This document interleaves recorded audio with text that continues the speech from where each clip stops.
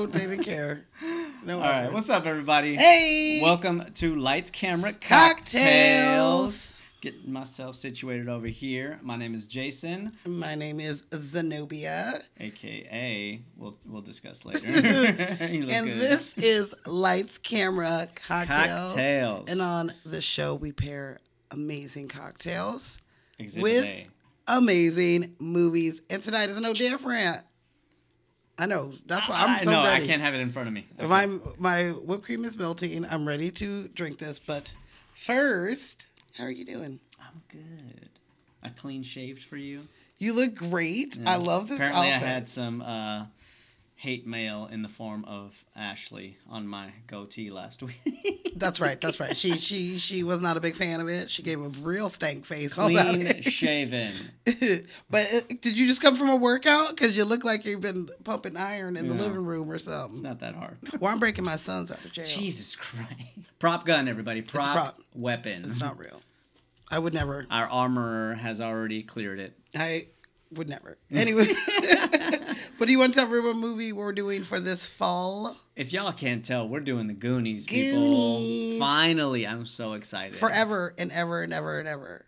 We've been wanting to do this movie. You've got so much jewelry. I got my I love it. my pearls. I got my little beret. Should have put those in my mouth and just squeezed it all the way. I'd be like, oh my God. Is that all of them? Okay, but I don't know about you, but I'm ready to drink. I am ready to drink. This looks delicious. Let's get to it. Okay. Yes, we have our silent audience member behind the cameras, my nephew Chris, also our #1 fan. He listens to like every single episode. We appreciate you. Come here. We so much so, hand me my water because I forgot to. Under the camera. See, he knows. That's how much we appreciate you. You get the horn.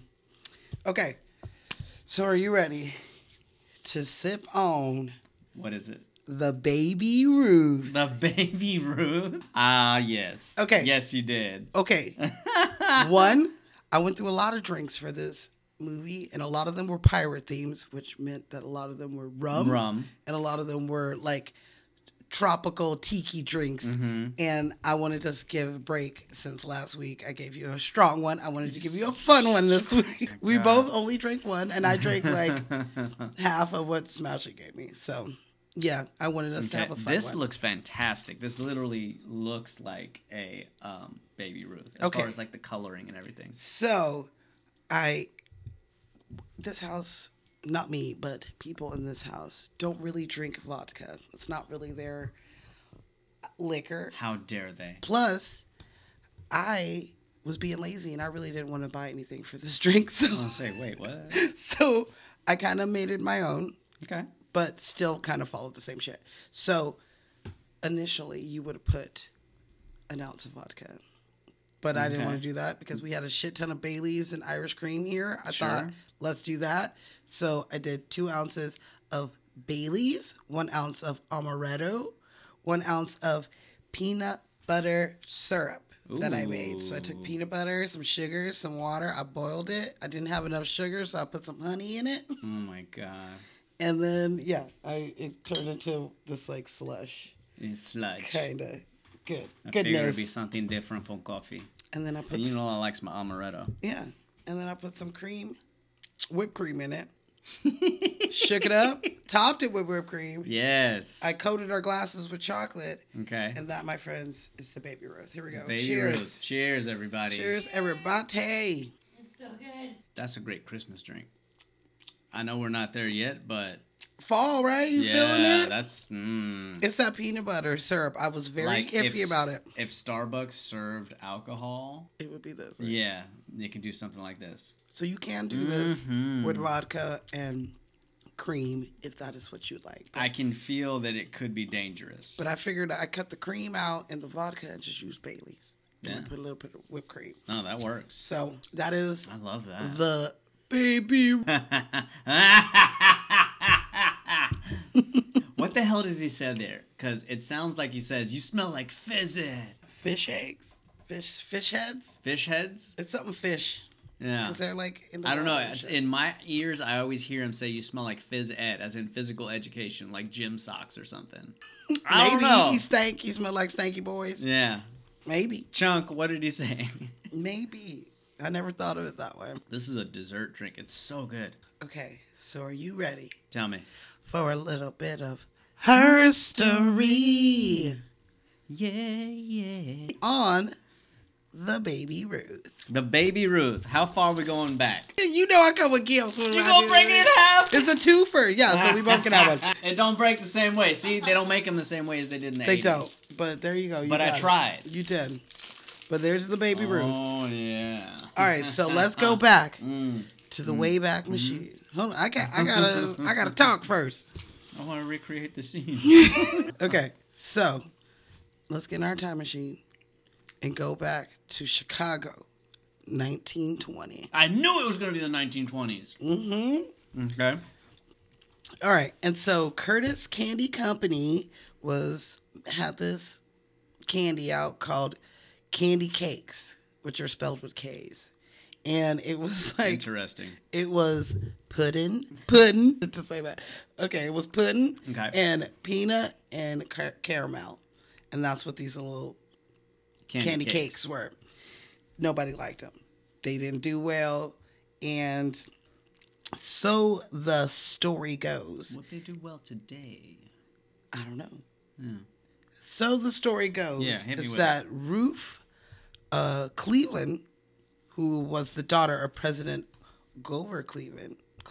Grover? And his daughter came and did a tour of the factory, and they were trying to come up with a new idea for a new candy bar, and they decided to redo the candy cake. So by taking out the pudding and putting... I'm sorry, I already opened it. Eat it. That's what I brought it for. Okay, so they took out the pudding and they put nougats and chocolate in it. Okay. And that's kind of what we have now. And they named it after her, Ruth, Baby Ruth. Because she was their Baby Ruth. So this happened, and the Baby Ruth came out in 1921. And here we all thought it was named after Babe Ruth, the baseball player. Okay. So, exactly. When I first started this, yeah, that's where I thought I was going. Okay. But it's so much more than that.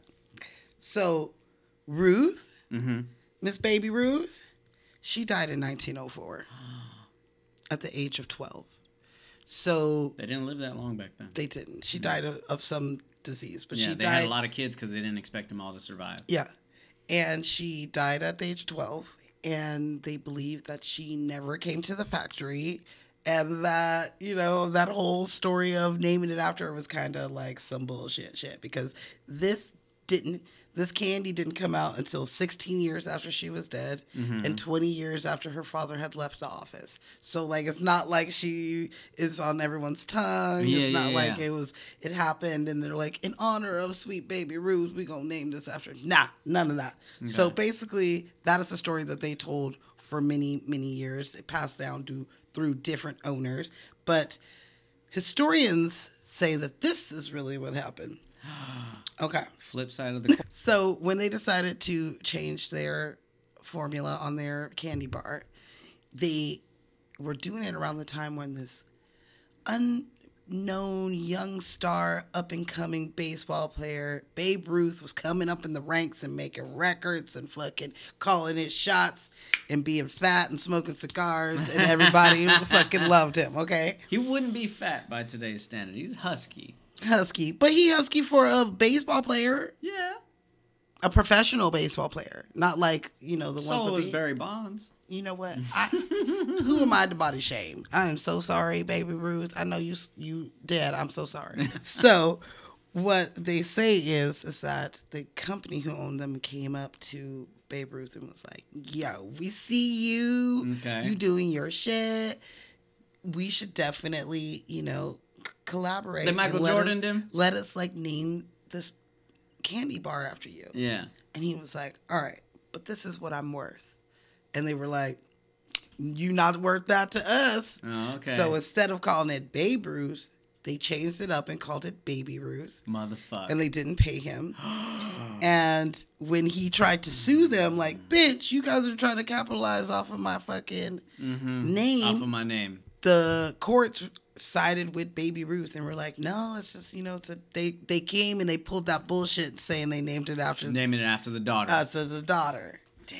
And they got away with it. You're still giving them their money. And so, I don't even want to eat this now. You gonna eat that now. Yeah, you better. So Babe Ruth hooked up with some other company and they started the Babe Ruth Grand Slam Bar. And it was some chocolate bar and it was Babe Ruth's. He really did, collaborate and gave his name to them. Mm-hmm. And Baby Ruth was like, girl, your name is too close to our name, and sued them and won. What? That's what I said. The story was way different than what I thought I was going to find. Yeah. And so... I'm mad. That's what they did. Another way that they became a big name off, other than being off of the backs of a great athlete, was that they made their bars 5 cents. When like Hershey, the top selling bar, was doing theirs for 10 cents. So this also made like Hershey and them have to like bring their prices down a little bit because race to the bottom. Mm-hmm. That's capitalism. Uh-huh. And not only did they do this, but Baby Ruth, they would fly over big cities and they would parachute down little tiny Baby Ruths with little silver parachutes over the city, and they fly down. And then that was like kind of some of the guerrilla advertisement they were trying to do. Okay. So yeah. Damn, that makes me mad. Yeah. So that is a little bit of her story on the Baby Ruth. I didn't mean to bring us down on that. Fucked up incident. I didn't mean to. I'm mad. Like. I didn't mean it. Making money off of somebody's name and they don't get... Matter of fact, as this story, you know what? That's an interesting segue because on this day that we are filming this podcast, we have to give a congratulations to our actors out there who have fought for 118 days out there on the picket lines saying no. AMPTP, you better come with a better contract, and today they have signed a tentative agreement. Oh, yes, they did. Oh, yes, they... Yeah, and we stand with our actors, man, because, like, honestly, they haven't had a good contract in decades. They've been real dick. To fight. And I am so happy for them.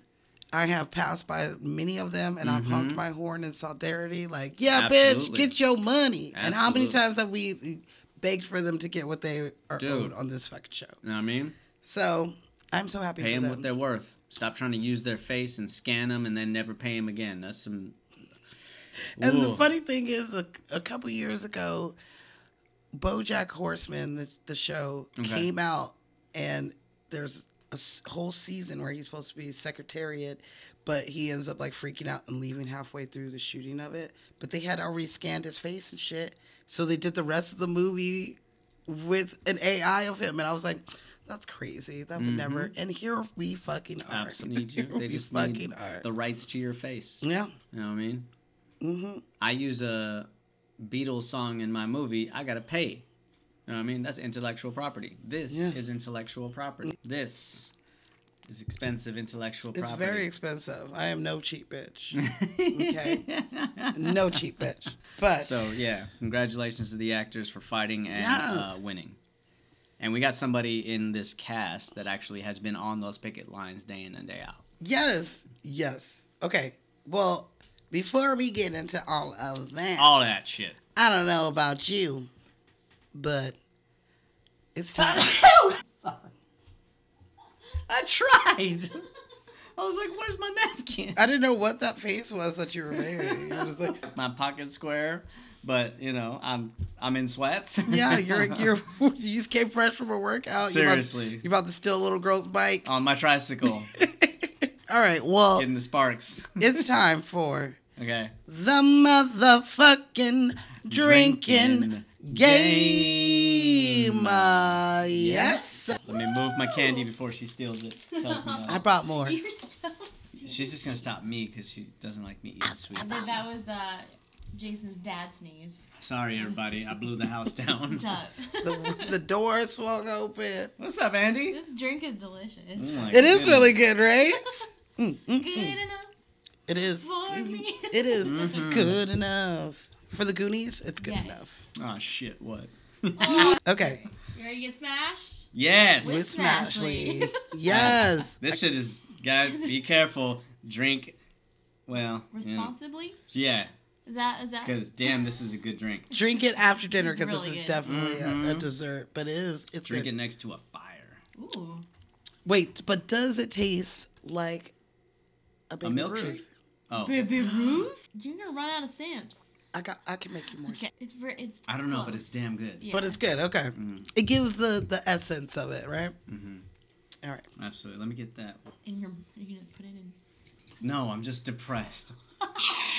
Save some for the rest. Thank you, Chunk. All right. Okay, let's get into it. Mm-hmm. All right, take a simp every time the words Goonies, One-Eyed Willie, or Treasure are said. Don't say that. Goonies never say die. They don't. I'm not a Goonie, though. Ooh, you're going to drink a lot right there. There's Just keep sipping. Where's the treasure? You're the Like, they first fucking Goonie. get in there. See, and you're the first Goonie, One-Eyed Willie. He was. See that? See, there's still two simps. That's Willie's. Save Take that for Willie's. Anything Everything else, stuff it in your panties. Right. Like, let's go. Now, that sounds like a great idea. I would have filled up my little I was training gonna bra. say, they should have. Because, like, Yeah. all they got is, like, their shirt. I would have like, tied that shirt and tucked it into the pants and filled like Shmee on fucking Hook. You remember when everyone was leaving and he filled up his pants and Time shirt. for Shmee. Yeah, Shmee got his. That would have been me. I would have tied up the bottom of my Shmee, do pants. something intelligent for once. Shmee. What about Shmee? Yeah, what about Shmee? Gold. Yeah, that would have been me. All right, take a simp every time Data uses a gadget. Nice. Slick shoes. Yep. I like those ones. Yup. Or his bully blinders. Oh, The the bully- problem, guys. Batteries don't don't last so long. Nope. Okay. The teeth to pull them across. Yeah. What do they call them? Pictures, Chappelle? Oh yeah, the big chick bell. Fucking. Whatever the hell he says right there. Yeah, he's got some Dude. good. He's setting Okay. booby traps. So Booby does traps. his That's like? what I said. Booby traps. Shh, quiet. God, these guys. So does his zip line into the house? Does that count? Yes. I would say yes. Yes. Okay, I like that. Keep fucking up the door Yeah, and even shit. the opening Data. credits when he shoots his little like suction cup. And it pulls and Trash closes. can. Yeah. I love it. Yep. All right.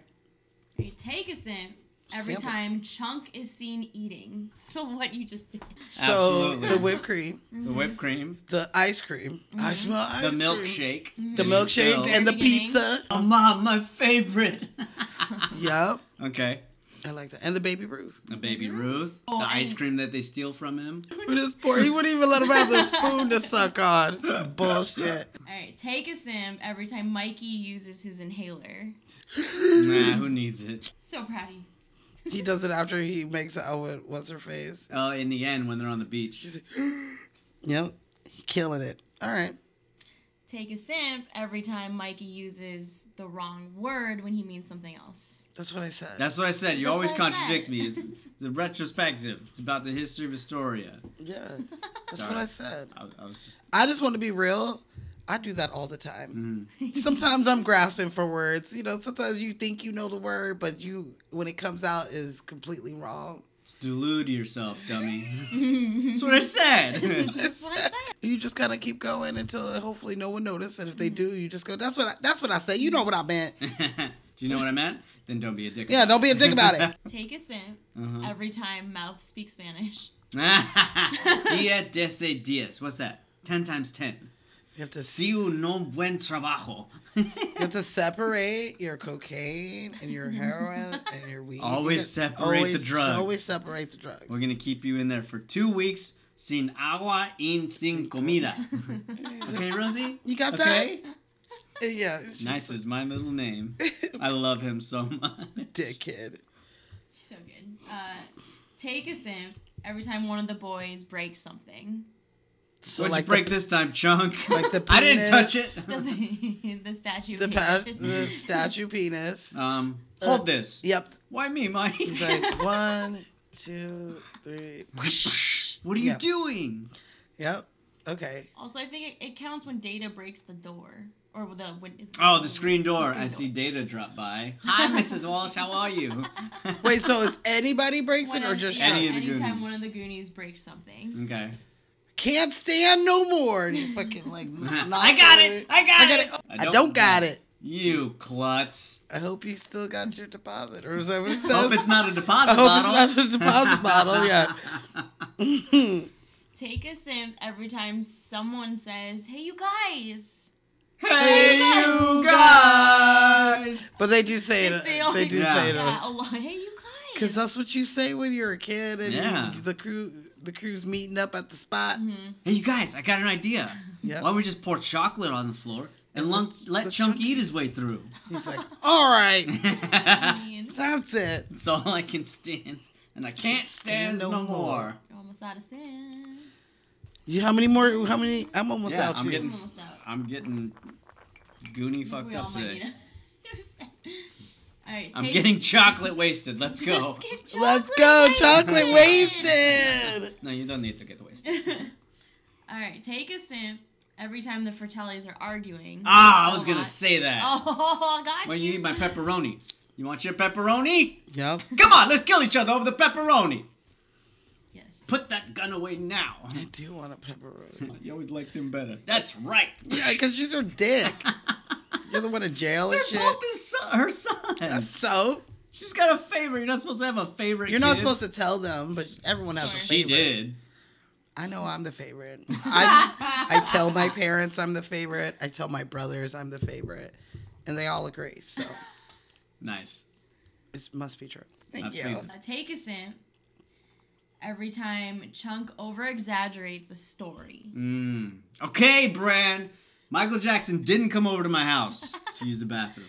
But his sister did. More stories, Lawrence? Yeah. No, Chef. This time I'm telling the truth.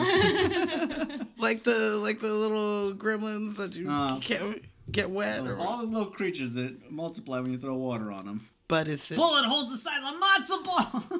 But his sister did. Hey, to a kid, bullet holes are scary and big. Yeah. The size of my head. Yeah. Take a simp every time there's a booby trap. A booty trap? That's what booby I said. traps. That's what I said. A booty trap. That's what I said. That's what I said. So booby trap. In case anyone's following us, like the Fratellis, so we can hear them coming. Smart. James Bond 007, not 00 negative. Not 00 negative. He saved their ass plenty of times with that shit. Dude, he's so brave too. Mm-hmm. Quick thinking. Yep, got him. Take a simp every time a dead body is shown. Jesus, that's a it's lot. a stiff. So bones count? Does the restaurant trash count? Yeah. It's in the bag. We know it's a body, but they don't know it's a body. The same body that's in the freezer. No, it's before they go inside. Right, they see them carrying out the body and put it in the car. And they're like, I'm wondering what is in the bag. It's a body. Restaurant trash. It's a body. Take a drink. They ain't taking out the trash. Mm-hmm. Not that time. Alright, and I'm sorry for this one. Take a simp every time Andy misses a note. Oh, no. You ain't sorry. I wonder if it's an A sharp or a B flat. Look, I ain't mad at her because... It's hard. It is hard, especially if it's not something you do all the time. The map is burnt. Also, it's I wonder... 400 years old, 300 years old. Those keys are bones. They're bones. You gotta play the bones to color, get out of here. Like you define between the white keys and the black keys, and I'm like, I look at which he's playing. I'm like, how do you tell? Like, is it an A sharp or a B flat? No, well, somebody can tell because I did read that she is playing the incorrect notes that is on. Not only that, but an A sharp like is a B flat or something like that. Something like that. Mm-hmm. Yeah. So yeah. I've played since I was 4. I know they 4. You want me to worried remember something about 4? It's the 80s. They don't care about shit. Moving on. Okay. Finish your first drink when you first meet Sloth. So when Mikey first meets him, you're ruining it. You're ruining it. The first time you see him. You're just like Mom and Francis. You never let me finish anything. Oh, no more. I don't know what it means. Finish your second drink when Chunk and Sloth share a baby Ruth. Oh, it's so cute. I forgot I had this back there. Can you make your ears move like it? Because if you did, yeah, there we go. I'll give you more Baby Ruths. Yeah. I love it. All right. Finish your third and final drink when One-Eyed Willie's ship is finally free. Oh, nice. Jesus, Mary, Going off Mother of into God. the horizon. Okay. I like that. that. Jinx. You owe me a Coke. You owe me a Coke. I do like when Sloth jumps up and like opens his blanket up. It's like, ah! And Like, then all we everybody's free. like, ah! Yeah, we'll all be weirdies with you. Okay. You're gonna live with me now. His fucking ears. I love you, Chuck. Oh, fuck. I'm gonna So cry right now. emotional. Can you just stop? I fucking love that. Do you have any to add? Definitely. Yeah, I feel like I got one. there's so Go for much. it. There's so much. So I'm just going to add one, but you go first. Anytime Goonies never say die. Yeah. Mm. Because they never say die. and that means you don't ever stop drinking. Okay. Because we never say die. There's so many different ones that I can think of. Hopefully not talked about enough. I don't know. Smash did a pretty good job. I mean, I only mentioned Andy once. Yeah. She ain't got And too her much friends. besides. No. They're here. They're here. They're here. I would say take a sip every time that Troy is being a piece of shit. Ugh. Troy! Like him fucking Touch trying that to, mirror again. I swear to God, I'm going to smack you in the face. He's all trying to look up her fucking. I mean, Yeah, Walsh. Let us give you a little ride. he tried to fucking kill Brad, dude. Yeah, literally. Literally, E.T. style, threw him off of the mountain, Mm-hmm. and he didn't have a little alien to fly with him, so he could have died. Fuck. Unbelievable. Pieces of shit. Piece of Come shit. on, Walsh. There's 50 more houses to tear down after yours. I just want Brad who to get a says hold of him that? for like 5 seconds. He'd fuck him up. Fuck him up. He's working out thinking the same thing, like, Right. I'm going to beat the shit out of him one Every day. time Brand's working out. Yeah. Ooh, oh, that's a good one. Nah, it's only in the beginning. I though. know. But literally, the entire time in the beginning, he's like, Yeah. doing his shit. So You're not going anywhere, limp lungs. I got a date with Andy on Friday. I need In you to your get dreams, sweaty bro. and shit. You're not sweaty enough. Oh, I'm Oh, sorry. I'm sorry. That was Where's my the job mister? on set. Mhm. That's my bad. The mister. All right. Don't you do it. It was a fun one. That That's was a the good dream one. game? Yeah. I'm out. That's it. Like, I'm already ready for my second baby. Round Ruth. 2, baby. There it is. All right. All right. I Well, got that a little is- bit. I got enough to cheers. Cheers. And that is the motherfucking drinking game. Yes, sir. Yes, That's sir. my fault. Damn, that was good. And smash responsibly. Smash responsibly. Yes. Happy smashing. Happy smashing, baby. Okay. Oh my God. Before I make us some drinks, What's up? it's time for them stats. With the stats. You ready with the stats? Hit me with your best shot. All right, so the Goonies dropped June 7th, 1985, baby. 1.585. Is the number. Okay. Another- So the budget, $19 million. That's not bad. I was expecting more. Translated into, well, that's because they're children. Yeah. The majority of the cast is children. You ain't got to pay them shit. Yeah. And that translated into 2023 money is $53 million to make this movie, which I would think would be way more, especially all of the Pirate shit. builds and all they that had to stuff. do, Yeah. like for real. And it made $60 million translated into 2021. Whoa, am I going back in time? 2023? Don't take me back to 2021. I don't want to go back. Please don't. No. If anything is back to 2019. Yeah. Anyway, so it made $118 million in today's money. Okay. So it made money. It made sense. Yeah. And I'm sure a lot of that. And that was just the worldwide. Sure. I did not see how much it made. That's with like the like DVD rentals. Yeah, Or all that shit. VHS, Merchandise. Blockbuster numbers and Oh shit. my God. So I don't know Triple what that. because I know that we rented it a lot, and I was renting it in the like mid to late 90s. Yeah, So like for sure. Yeah. You either bought the VHS or you rented it constantly. So it made a lot of money. Yeah. Okay. So Rotten Tomatoes, Mm-hmm. critics, 71%. These fucking people. I ain't got nothing to say. I don't know what I feel like they just thought because it was a Steven Spielberg movie, it would probably be different than what it was. Uh-huh. Or, okay, I hear this a lot. Uh-huh. People love this movie because they're nostalgic about it and they watched it as a kid. But if you show it to an adult who did not grow up on it, they don't really care or like it. But they're not interested in it in the first place. I mean, I don't know. I'd be like, well, let me see this movie that everybody be quoting all the time. To give this movie a 71 is disrespectful. Oh, I'm sorry, 77. Still disrespectful. If it's not in the 90s, being that it's arguably one of the great movies of all time. And that's inarguable, you know? And yet critics want to give it a C+ rating. You know, that just says more about the critics than it does about the movie. Yes. And I just think that they're old bitter bitches. Yeah, and this movie wasn't made for them. A reason to shit on something. But the audience, they gave it 91%. See what I mean? Yeah. It's not always about, did you hit all the bullet points? The real question is, was it a fun, engaging, exciting story? Did you go on a ride? Like, yeah. I'm not even making me mad with 2 stories. Don't you do... Whoa. One... Yes, I feel bad about the Baby Ruth one. I didn't know what it was going to be. I didn't know what it was going to be until I was already halfway through it. And I was like, well, I've committed. So this is what we're doing. But the critics, you know, I knew you going to be mad. I don't even care on that shit. You know, they shit on my movies, so I'm going to shit on them. You just take a big ass stanky shit on. But the ZZ Fresh... I'm anticipating 13% when my movie comes out. Yeah. I mean, I personally, I don't know how I get the credentials of being a critic, but like, aren't we? Right. So, I mean, I'll give you a high number. I've already seen it. I liked it. So. And it ain't even done. And I ain't even done. Okay, but the ZZ Fresh for Goonies is... Give me it. 99%. Nice. I think it's great.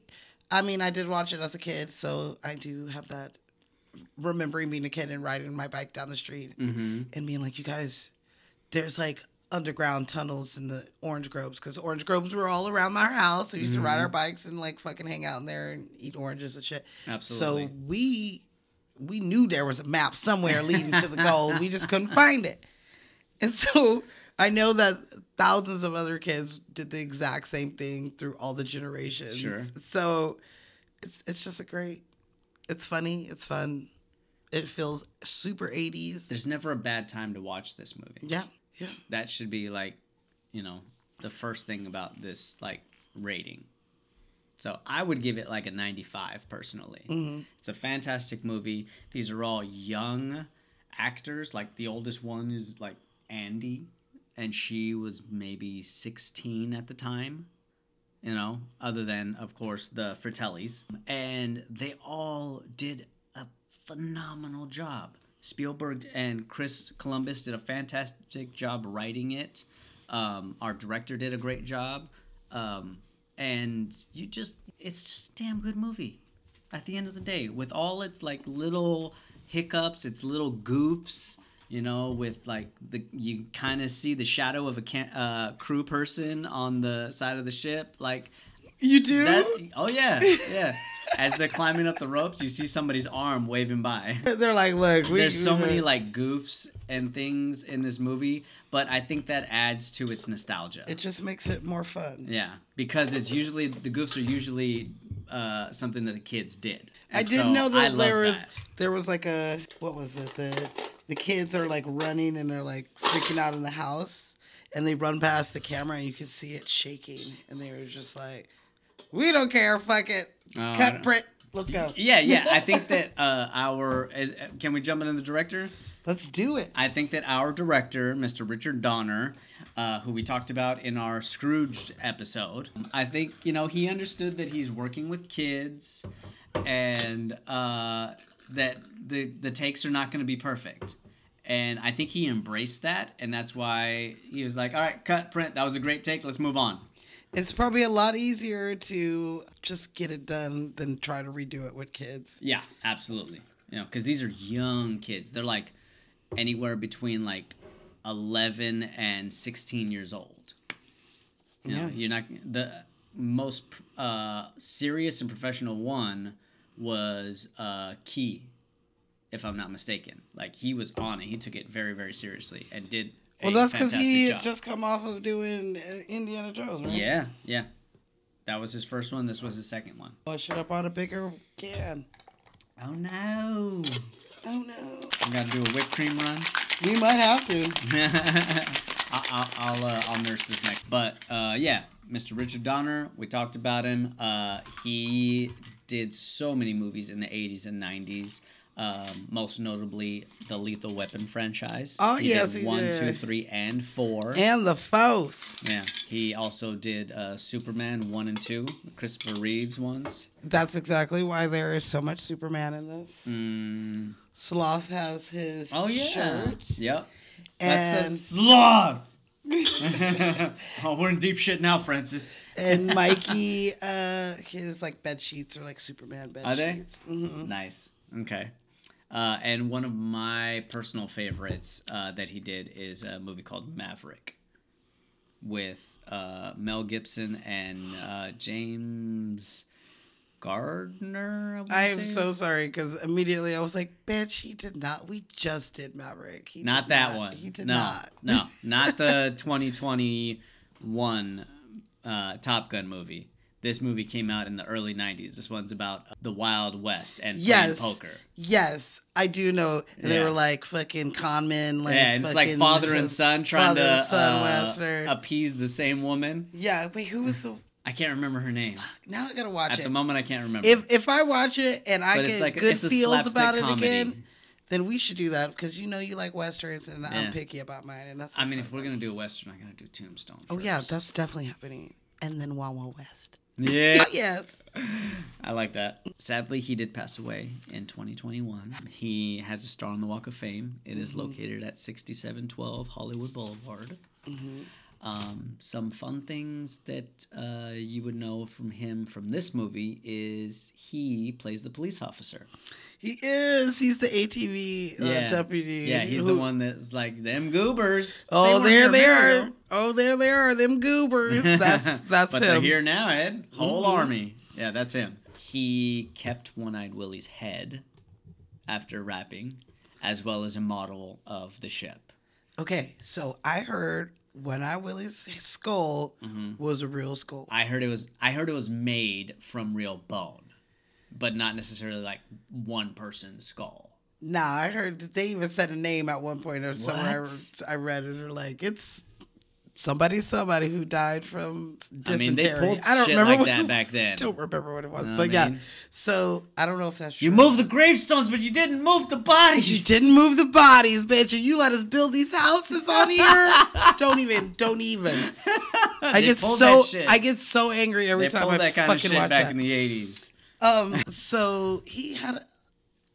I don't think that he had the easiest time wrangling these children. Sure. There's a lot of them. They're all, like you said, are an array of different ages and emotions and genders. And so, like, it's a lot. And not everybody has the children magic touch like Steven Spielberg. Like, not everybody could get together. We watch it happen on Abbott all the time. We get guest directors, we get our regular directors, and it's like everybody's got a different approach to handling these kids. And even our AD team, like wrangling these kids.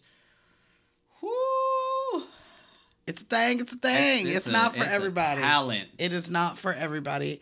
And so he definitely, I feel like, lost his temper a couple times. Did he? Or, you know, I did hear an interview and he said, quote, he was like, yeah, working with all these kids, it just makes me want to go home and kill myself. Like, oh my God. He was really feeling some type of way about working on him.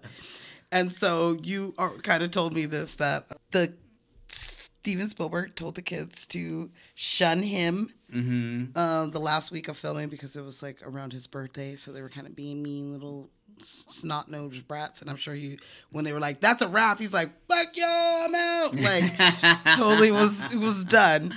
And because he was done, and it was like around his birthday, he took a beautiful vacation to Hawaii. He flew out there and he with his family and shit, and he had this little bungalow. But Steven Spielberg, he me motherfucker sometimes. Oh yeah, he likes pranks. He loves pranks. And I can definitely see that in like he's probably like a one-eyed Willie himself, like you know, like be punking people.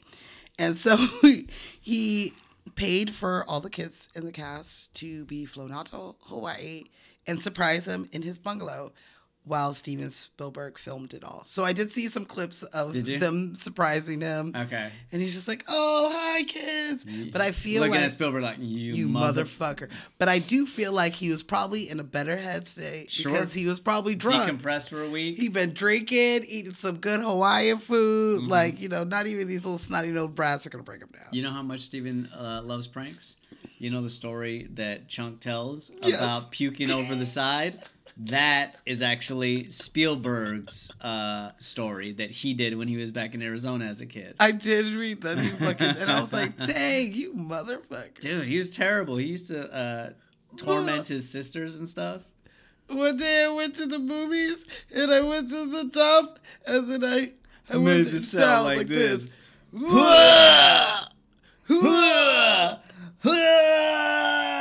And all the people are getting sick. Yeah, it was the worst thing I would do. Like, he was fucking, you could have asked him anything, and he would have told you his mama's social security number. He would have told you the secrets in, like, about UFOs at Area 51. You could have got him to talk about anything at that point. Yeah. The poor kid. The last thing I'll say about Richard is he is unaccredited for some voiceover work in this movie also. What did he do? He started laughing behind the camera when Chunk gets the spoon to steal it. If you listen real closely, as Chunk is sitting there crying, you hear somebody laughing in the background. That is our director. And I always thought it was like either the sound he's making as he's crying or just... Yeah, it's very faint, but you can hear it. Laughing at him because they took the ice cream back. But yeah, that's some funny shit. Which kid do you think gave him the most grief? Corey. You think so? Yeah. I think so. I think he is the one that like had the most like experience by this time. Well, like so he was Sean and Josh. This is their first movie ever. Sean, Josh, Andy, or the girl that plays Andy, I should say. No, I feel like she was. Are you sure? This was her first. Yeah. And then Summer Rental. Then Summer Rental, I fucking love Summer Rental. And okay. Lucas. Okay. All right. Well, yeah. So the new kids, I feel like either they're going to run amok and act crazy, which means that we probably would have never saw them in other movies. Sure. Or they were just like scared, like, I don't want to fuck up. This is the big ass like deal. Yeah. I mean. But Corey, he was like already in here. Sure. This is the second Steven Spielberg movie. He's already out here just doing the shit. He is the it kid. So I'm sure, and his parents weren't like the best parents. So he was out here doing. No, they weren't. Like they pretty much dropped him off. Yeah, they were like, I hear they gonna make you a big boat. Here you go, have fun. I'll be back in 3 months. We talked about that on the Stand By Me. On the Stand By Me, yeah. So I would say Corey. We could talk about Miss Carrie Green, since we already just jumped on, her first 3 films. Okay. I don't have. Which I would argue are her best. Like, what are the first 3? The first 3 are Goonies, Summer Rental, and Lucas. Yeah. Those are like, she was that like stereotypical pretty girl next door of the 80s thing. It was like her and Molly Ringwald. She's cute. I do like her. She has a sweetness to her. She absolutely does. And I think that she was filming either Lucas or Summer Rental right after this.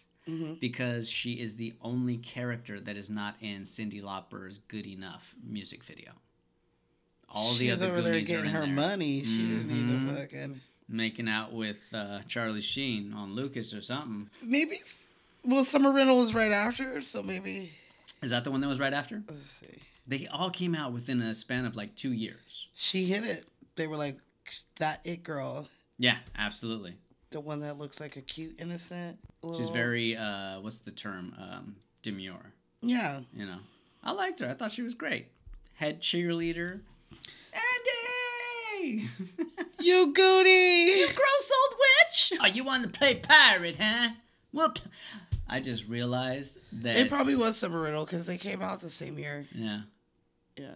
Mama Fratelli sounds a little bit like Cartman. You want to play pirate, huh? We'll play pirate, you walk the plank. No, Carmen sounds like her because she's That's been around. true because she's been around longer. I'll give you that. But you just ruined that for me. I'm sorry. That just hit me right now when I was trying to do her voice. Cartman came out. He did.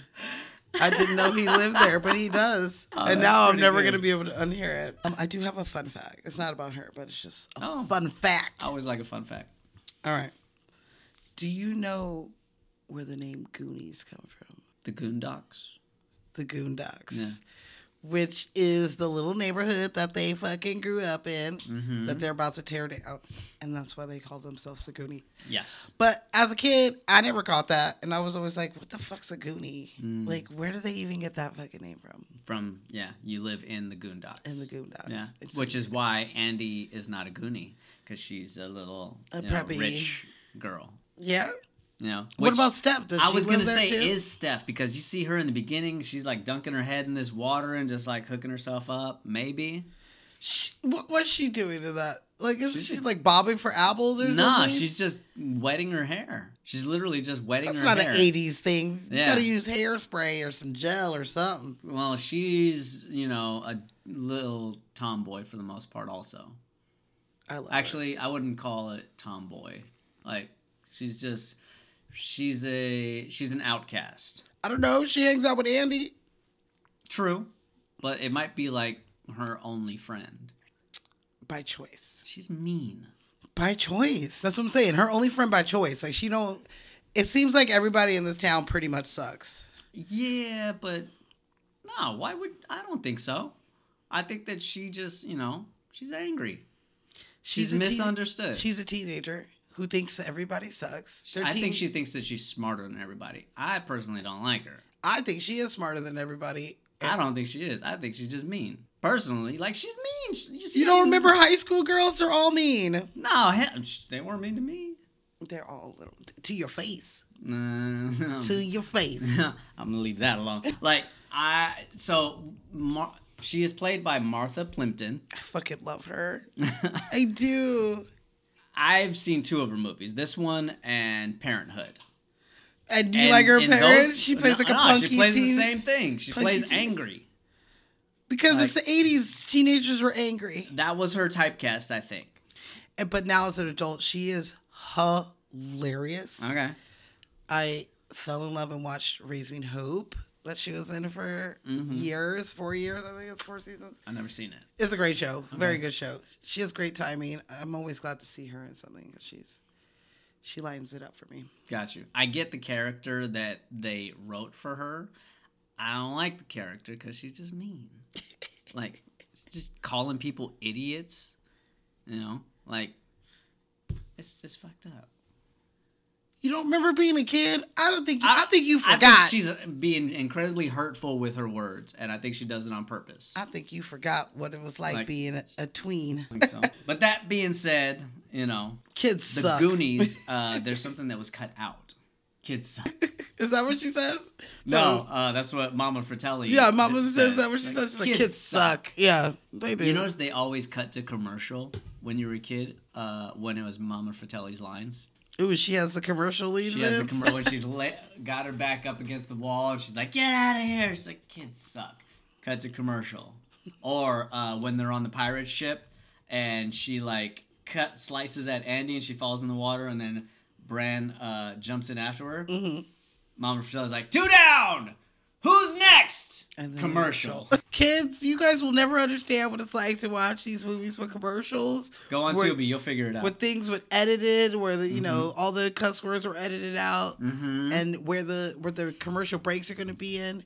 Back in the day, we used to record these movies on VHS with the commercials and all, and so you already knew where the breaks were coming in because you got to get the remote ready to get through these and you had to make commercials. sure to record ahead of time. Like, you got to give yourself a solid 2 to 3 minutes to make Yeah. sure that it was in focus. Otherwise, you get that snow across the entire screen. Yeah, you got to make sure that You got to hook up the rabbit ear. that you got it right, so you can be ready. You don't want to miss the first couple minutes because No, you better have your sandwich and your chips and your soda locked and ready to go, because you don't got time to run back to the kitchen and make yourself something else. So you're gonna miss it. yeah, you only have bathroom breaks and refills up of Kool-Aid in between commercial breaks. Mm-hmm. That's it. You get one take, and if you were smart, you tried to cut out the commercials. So Oh yeah, press you would stop, pause. Mm-hmm. pause on the record, so that you can save that extra That at space. the end for another movie. Yep, because I would have double features of Or weird ass music video shit. or something like that. You got 15 minutes? Put Thriller on there. Thriller, yeah. So yeah, What I was going to say is the Goonies have an oath that was cut out of the movie. what is those? The oath, they actually, all the kids memorized it. And if you watch the behind the scenes, they actually, right before they rap, they get together and they do the oath on camera, stating that, well, it reads, "I will never betray my Goondock friends. We will stick together until the whole world ends. Through heaven and hell and nuclear war, good pals like us will stick like tar. In the city or the country or the forest or the boonies, I am proudly declared a fellow Goonie." It was really sweet. It was very Then endearing, you and guys they, should have like, kept that in there, because then I would have known what a Goondock was. I mean, they cut some things out. They cut the octopus out. The octopus was very scary. Have you seen the octopus? Yes, I've seen the octopus. It is scary for a whole different reason. Like, that's scary. That's It's scary. Bad animatronics. Yes. They cut it out for the right reasons. They cut It's it out just- because they beat an octopus by sticking the headphones and it danced its way it out. danced its way away. What the fuck? Yeah, I would have really, if that was in it, it would have dropped my score down on this movie. Yeah, it was very in the vein of like Mac and Me. Did you ever see that movie? Mm-hmm. The 80s movie? That's what it looked like. You know what it looked like? Boo boo. And I'm Yeah. glad they cut that. But they still left the line in there. They did. Were your And lives in danger? The octopus was very scary. I always was like, he dated just making up shit. Lying ass little kid. Why don't you just tell the truth? But it did happen. It did happen. But they didn't want it. They were like, we can't tell nobody about this. And I remember seeing it when I was a kid, so I think they added it back in when they put it on TV. I did read that some airings on TV did have the octopus head, but I don't. Total TJ Hooker, right? But I didn't. I don't believe I ever caught it. I saw it like on YouTube, and I was like, what the fuck is this? Yeah, it's interesting. It's like a 3-minute scene. Yeah, You know. worth cutting. Again, Steph is being a brat, but this time she is justified because she thinks that Chunk is Mouth is messing with. It's like filling quit it. Yeah, And in reality, it's an octopus grabbing her leg. yeah. I don't hate on her so much. I'm I not like her. I'm not hating on Martha. I'm hating on Steph. I like both of them. I don't like Steph. Angry for no reason. We don't know. We don't know what her. One, she is probably part of the Boondocks, Mm-hmm. the Goondocks. Wait, And yeah. she doesn't want to be. And she don't want to be. Yeah, she about to lose her house and go to a different school too. They all should be mad. It's a bad time. But not at each other. Kids don't know She's how to mean to express everybody. their emotions. She's mean to everybody. The She's mad 80s because trope. Mouth won't give her no play. She don't want fucking. Well, yeah. I don't know about that. I think that she does. I and think she's that. mad about it. I think she's just going. She gonna wait like another 2 years. He gonna grow a little bit, grow a little beard, like license to drive. Like he was cute in that. License to drive? I would say dream a little dream. Okay. Like Corey Haim is the main character in License No, to I'm Drive. just saying like he's gonna look like that, and then she really gonna want to Yeah. be jumping on him. Frog. Exactly. Exactly. Yeah, because they have their little moment at the end. Oh, you don't look so sort of pretty Yeah. when your face doesn't screw it up. Yeah. I don't think anyone talks nice to her or likes her or anything. Your voice So is she's kind of just nice when you're. She can't even give him a compliment. Your voice is kind of nice when your mouth isn't screwing it up. His mouth do be screwed it up. But he said she looks nice, but her face be screwing it up, right? Yeah, after she said that. Like, all right, you bust apple bags? I'll bust some apple bags. I'll give you a backhanded compliment. Maybe, it's just a little sexual tension. Or I think that's what it is. Or, it's just like the big sister, little brother. She's third wheeling it with Andy. And it sucks. She ain't getting none, and so that's why she grumpy. I see her whole backstory. She's going to end up with Troy's angry ass. And they're going to have some wild angry sex. Ass kids. No! I don't like that. I don't like that story at all. She deserves better. Okay, so... She's a Goonie. Can I give you a fun fact? Give me that fun fact. Okay. Do you want to know about the treasure, or do you want to know about the water slide? The water slide. Okay. The water slide. It was real. Smashley has openly stated many, many times, why did they not make this into a theme ride? Like, it would have been genius to make this into a ride. What? Where? Where does Warner Brothers own? Do they? Is it Warner Brothers? Yeah. Okay. I think so. At least Universal Studios is right there. At least the water slide and the boat and shit. It's at Warner Brothers. So the water slide was real, and it was built by Fred Longford. Okay. On the Warner Brothers lot, stage 16. Have you guys ever been on that one stage? That's our stage. That's your new stage. That's our stage. Well then, hello.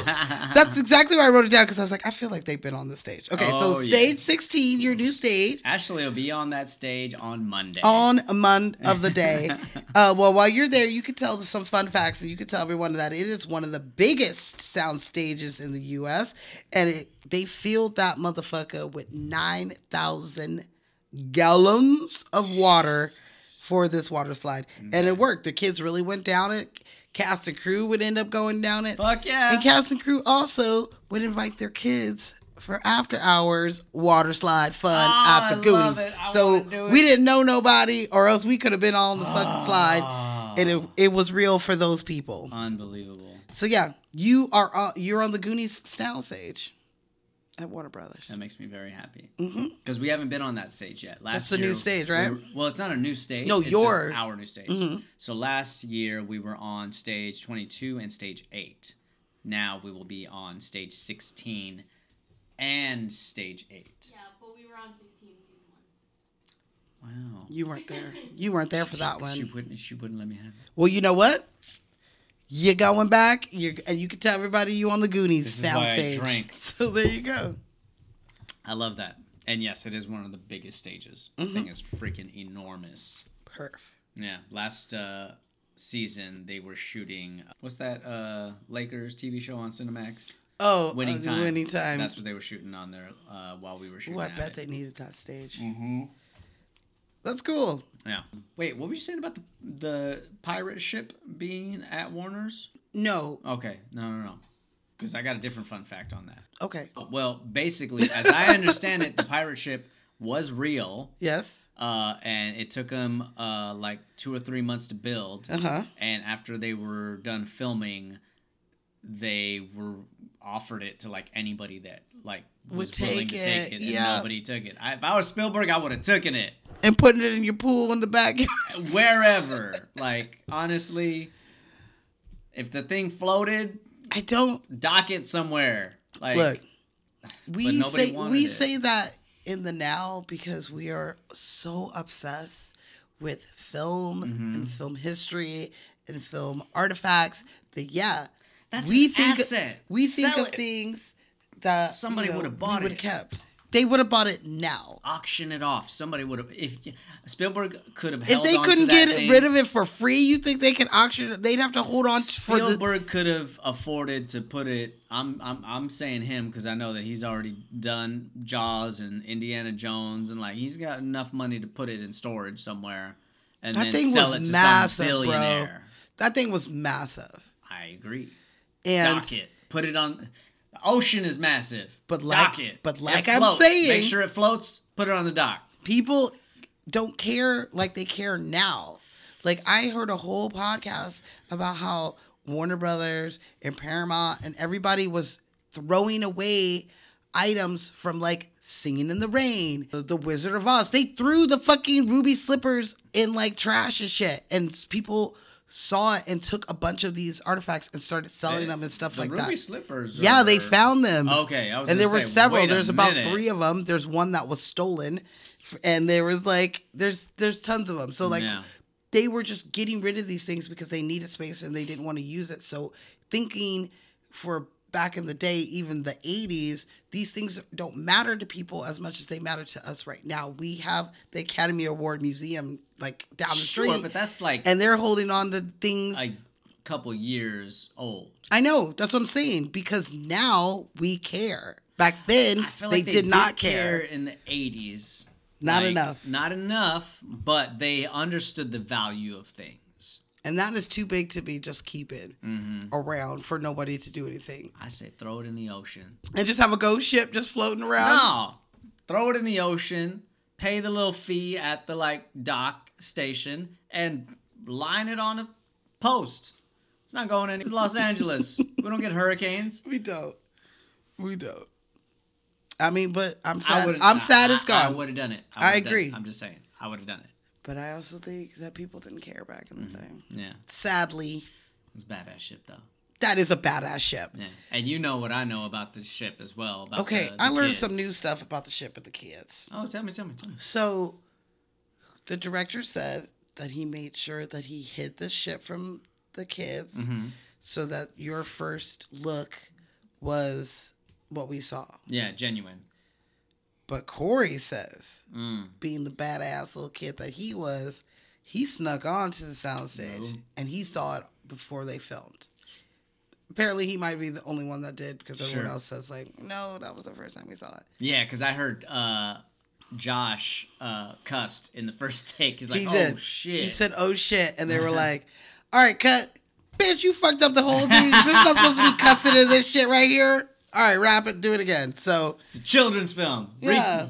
He's like, I'm like 18. How old is he? Like 16, 17? We're going to talk about that. Okay. I have some qualms with that situation. Okay. Yeah. So actually, let's do it. Let's talk about Bran. Let's go. Might as well. So, Bran is played by myself. No. Tonight, yes. Tonight. Is played by none other than Mr. Josh Brolin. Never heard of the guy. Never, right? You know, I don't know. Only movie I've ever seen of his. Old man don't have a country. Who doesn't have a country? He hates milk, I heard. Does he? Like, Harvey. Oh, yes. You know, might have been Oscar nominated for being a hateful bastard. Hateful bastard. So we have talked about him. We did talk about him. Go see our Milk episode. My favorite movies of his, personally, Old Boy, which is a spin-off on Japanese... Okay, I've seen both versions. I haven't seen the Japanese version. I've only seen They're both intense. Okay. Yeah, it's fucking dark. He does a really great job, though. Yes. He does. American Gangster, of course. Yep. And Thanos. I like his version of Thanos. I think he did great. Is there other versions of him? Someone else did comic book, cartoon. I think he did a great job. He has a very sexy, like, scary man voice. I like it. I like it. He does a great job. Mm-hmm. And, yeah, we talked about it in Milk. So, my confusion. Hear me out here. This was his first acting job. Yeah. Okay? He was born February 12th, 1968. Okay. The Goonies was released June 7th, 1985. Okay. As the story goes, he took his first acting class as a junior in high school, did Streetcar Named Desire afterwards, and fell in love with acting. Was he Stanley? Oh, he was probably a good I think he was Stanley.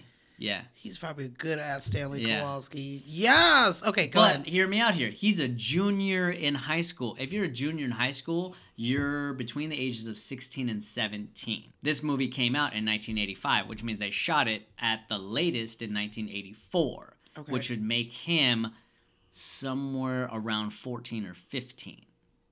So which one came first, the chicken or the egg? Now, that being said, he is a second-generation actor. Both his parents were actors. Like, I know them? Not really. Okay. No. But, you know, he didn't want to get into the business until his junior year. Because Streetcar does that. I fell in love with Streetcar in high school, too. And it changed my fucking life. So I could definitely see that being like But some deep ass shit. But the math ain't mathing. The math is not mathing. Mm-hmm, yeah. Because February 1968, 78, like, that would make him 15. Maybe he was a smarty. And so 15 means he's a junior. Maybe. But he a big ass 15. Yeah, he looks like he's 19. I thought the fool was 18 deaf. Me too. Like he's working out. Like he's got a license. I know it was the 80s, but he looks like a full-grown man simultaneously. You know. I mean, he does. He also just flunked his driving test. I mean, he looks exactly the same except he has facial hair now. So that's my only beef with it is like the math is not mathing as far as how old he was when they first filmed this. Then I'm thinking the math on his birthday is wrong. Or he started school early. Now, you know how actors be, and they be messing up their ages and stuff to seem older, seem younger. They're going to hold him back for a year so he's bigger for Frost Child. Yup. And like, you know how 8th grade ain't so bad, is it, son? You know how you gotta lie about your age, but he could play tight. I lie about my age. Not you. I lie all the time. You do, but I'm not gonna call you. How old are you? My casting age is between. Not what I asked, but okay. Yeah, so I don't know. That is weird because he looked old as fuck. Hell of a job for his first acting job, though. I think he did great. He did a great fucking job. He was cute and kind, and he was funny. I would have thrown like Mama Fratelli off the side though simultaneously when he went diving in for Andy. I would have been like, whoosh, yeah, boom, done. Nobody's got a gun. Get the gold. Let's go. So throw Mama from the boat. Is that what she's saying there? Yes, 100%. We about to throw Mama from the boat. That's fucked up. She keep getting thrown off of shit. If y'all don't know what we're talking about, you better ask somebody. You better ask somebody because that movie is pretty funny. It's so good. Danny DeVito. Last thing I'm gonna say about Mr. Josh Brolin is that they fuck up his name twice in this movie. I do know one. Which one? It's the one where he's just like, there's nothing under the ground. And he's like, yes, there is, Josh. And then Data does it also. He calls him Josh, too. Yeah. And that's, I want to say, when they're up in the attic. It's either when they're up in the attic or it's when they're fighting over the fake $50 bill. $50 bill? Yeah. No, it's not. It's fake. No. Fake. They're bogus. No, it's not. Yeah. I got a question for you. Who's your favorite character in this? Data. Data? Okay. Yeah. I can agree with that. Babe, who's your favorite character? Data. Of course it is. He's Chunk. Chunk is great. Chunk is great. Because I do like Chunk because he has his own little story off to the side. He absolutely does. And Chunk won the Saturn Award for Best Performance by a Young Actor for this movie. I love it. I think he did a great job. He's such a cutie little Chunk. Me and my brother, Joe, used to rewind certain parts of this movie just so that we can watch Chunk redo his lines. What was the rewinding? When the mom is like, "What is that?" and Chunk just wrote, "Oh shit, what?" So you just rewind. Oh shit, what? Oh shit, what? Little fat Chunky. And of course the truffle shuffle. Of course we. Yep. Also Captain Chunk. I mean, yeah, because he came through. He came, saved him, had his little captain hat on. Absolutely. Captain Chunk says, "Let's get the hell out of here." Hell yeah. So are we gonna talk about Jeff? Yeah, we talking about him. Mr. Chunks. Absolutely. He did his thing. You know, he hit all the big shows at the time. So he was on Family Ties, Webster, Kids Incorporated. What's it called? I forget the other one. All of the shit. But yeah, he was hitting the spots. He was making his rounds. Yeah. And when he got this job, like a week after he got this job, he got chickenpox. But he was too scared to tell anybody. He's like, bitch, I'm going to lose my job. So he just kind of went on set anyway. And you can see some of the chickenpox when he does the truffle shuffle. Once you know, and you see it, and you can't unsee it. Yep. But about the truffle shuffle, he originally went out for mouth. Because he's like the mouthy kid. That's what Okay. he auditioned for. They're like, we love you, but you're giving us more chunk because you're a little chubby kid. You're And chunky. so he was like, okay. So he did it. So when they had him do the truffle shuffle, Donner was like, just get on the stump and lift up your shirt and like make some noises and movements that would make your friends laugh. And so Chunks was like, okay, but like I need you to clear the set. And so he cleared the set of everybody because he was really self-conscious of his body and everything. And so he just... Wait, so Mouth isn't really laughing at him? I don't believe so. I don't think so At least either. not with the shirt up. It never made sense to me the way he was laughing. Like, if I was Corey Feldman, I'd be laughing my fucking ass off if I saw that. Yeah, that's probably because they didn't see it. Yeah. So he does it. Oh, come on, guys. And he does this little shuffle by himself on set because he was all worried about it. Poor thing. And so, like, this kind of traumatized him a little bit. Sure. And gave him the body anxiety. And he stopped acting shortly after doing Goonies. Like, a couple years. Like, he didn't... He acted for like another 5-6 years. Yeah, he didn't make this his career. Yeah. He went to school. He used this money to go to school and to become a lawyer. And he is a fucking entertainment lawyer. Yep. With, do you know who one of his clients is?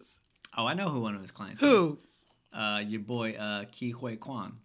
Data, his motherfucking short round self. Mm-hmm. Yeah, they're still best friends to this day. I think that, you know, when you were reading their little mantra, their oath, they took it seriously. I think they took it seriously because the cast as a whole, as adults, seem like they all still get along. They don't hate each other. No. There was never any like, fuck that bitch. Like, I think that if there was a script for a part 2, everybody would be on board. okay.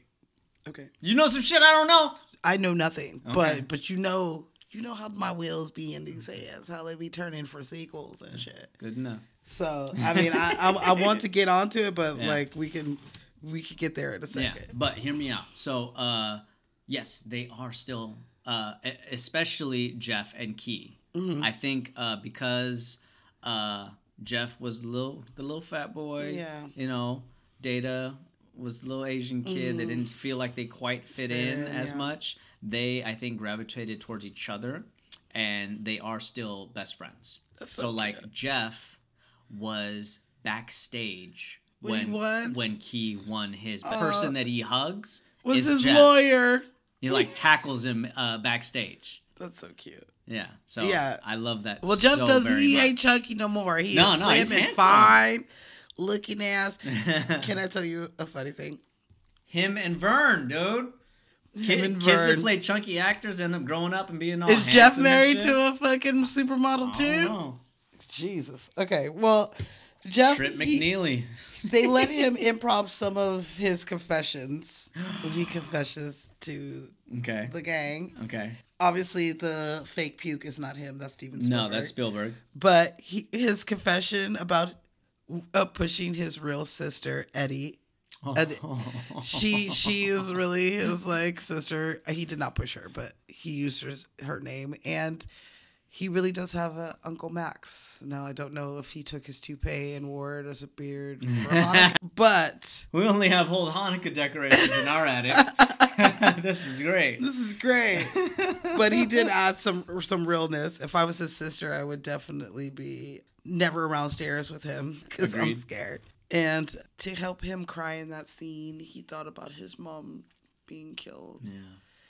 But she was not killed. She was not. It was just. It was just in his head so he the could thought get of the tips. it actually like happening. And you actually get to see his mom in the movie. Mhm. She plays his mom. So cute.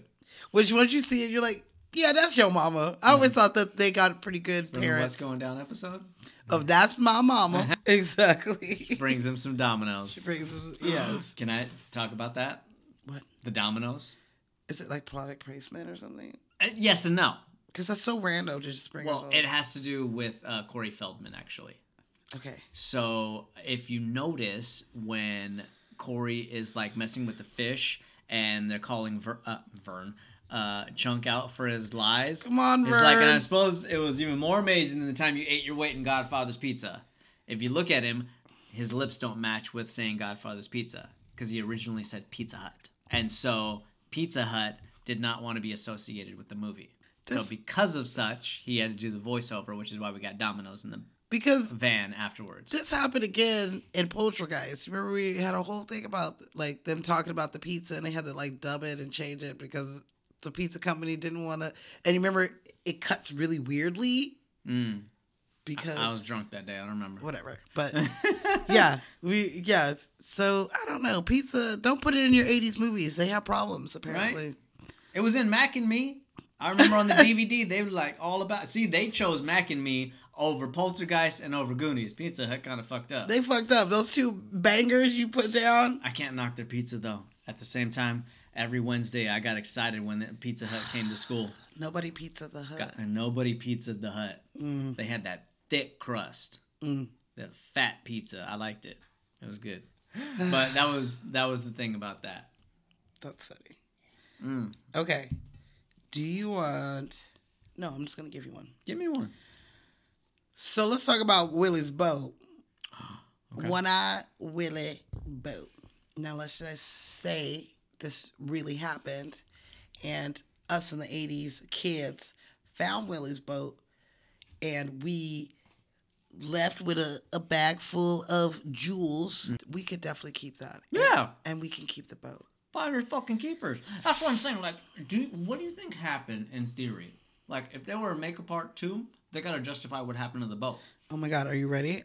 Finders fee, This bro. is Zenobia's take on it. Okay, All right. Here we go. Hit me with it. Okay, so I had to do a little research, but the International Maritime Savage Law says... Finders keepers. in so many words.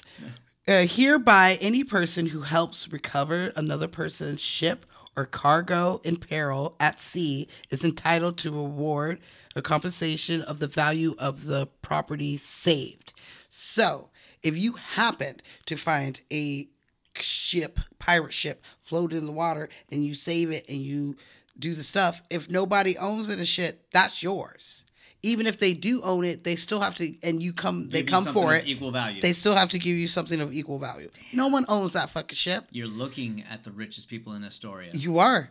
Because they own all that historical shit, all of these jewels and rubies and gold and... Diamonds, all of the stuffs, okay? Pearls coming out of the mouth. Oh, my God. So, my take would be, it's 20-something years later... 30, I guess we're at like 36. They spent it all. and Mikey has kind of turned into his dad. Mm-hmm. He's the historian of the town. He's been looking for that boat because it went out and they could never like really find it and tow it back. But now he has kids and he's been telling them all about Willie's boat and all this shit. And they've said he crazy. He dumb. He always be blah, blah, blah. But then they really go out and they find Willie's ship. That would be my Goonies. And you got to get the gangs back together. I was going to say, you got to get the gang back together. But wouldn't the Coast Guard just recover it as soon as they saw it? Look, you're putting too many holes in my plot here. You're going to sink my boat, okay? So, I don't know. We could work on it. But once I saw the maritime law, I was like, okay, so they own that. So, yeah, they not only the things in that little pouch that could have saved all of them anyway. But that whole ass boat, like him and Data have been sitting there this whole time trying to figure out how to get this boat. Or maybe it sank and now we got to go down and I don't know. Data's a famous inventor by now. Yeah. He over killing it. Spending months and months and months studying to invent them. People don't care or respect his shit. No. That or he's a secret agent. I don't know. Ooh. Is he 007? I don't know. He's like a Kingsman? Ke Huy Quan is a trained fucking assassin damn near. Like, he's the nicest guy in Hollywood, but he can whoop your ass. Come at him? Don't come at him. No, he was... so he stepped away from acting for 20 years. Correct. During that time, he was a fight coordinator. Oh. Yeah. Okay. Yeah, so, like, don't come at him. He's working on, like, X-Men and teaching Hugh Jackman how to be Wolverine. He taught Wolverine? Yes. Well, damn. Uh-huh. I love it. He's bad. He's bad, man, Jimmy. You see his... I'm assuming you've seen Everything Everywhere All at Once. Yeah. So, that was originally supposed to go to Jackie Chan. I'm glad it didn't... And Jackie Chan turned it down. Like, he's essentially retired. Chucky, he don't need no money. He rich as fuck. No, exactly. And this is right around the time that Key has decided to come back to acting. I know this is his last. He was like, "This is it. If I ain't getting this, it's one of those." No, he did Finding Ohana right before. No, I know, but like, I did read that he said that, you know, before he went for this, he was just like really down. Like, I don't even want, like, if I'm not even start getting this stuff, then like I'm gonna retire again. Yeah, because the whole reason why he came back is because he saw Crazy Rich Asians. Excuse me, I had a couple baby roots, and he stepped away because he wasn't getting any roles. As an Asian man, he was not getting cast in anything. Meanwhile, he's seeing his Goonie brothers, Josh and Corey and Sean, just like skyrocketing into superstardom. They're like, you're becoming a hobbit and a fucking hitman and some shit. His last movie was Encino Man. Sean Astin is the lead. I love that. He has a tiny bit part in it. He does.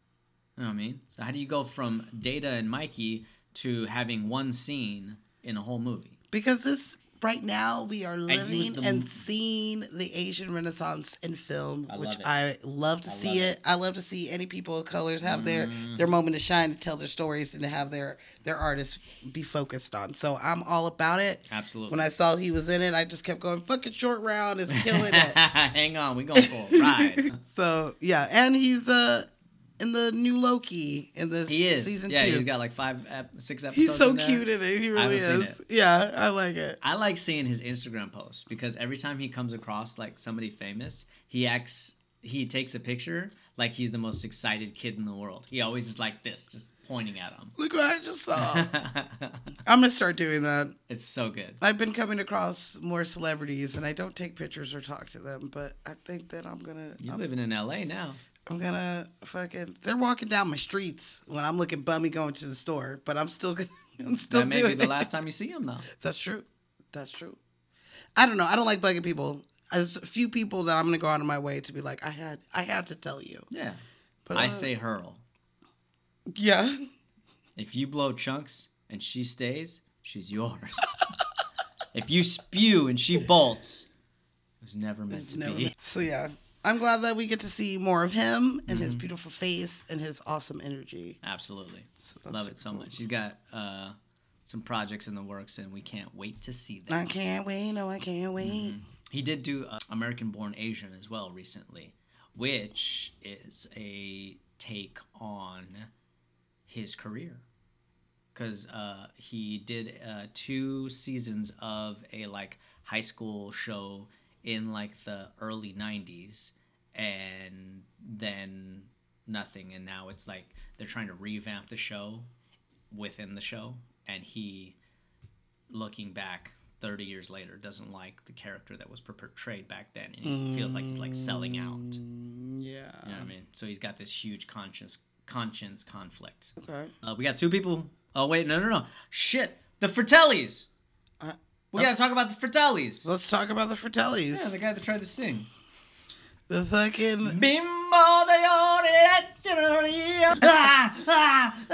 You're like, Ma, you never let me sing. He's just so loud and... Dude, Robert Davey plays Jake. He plays Jake. I love the brothers so much.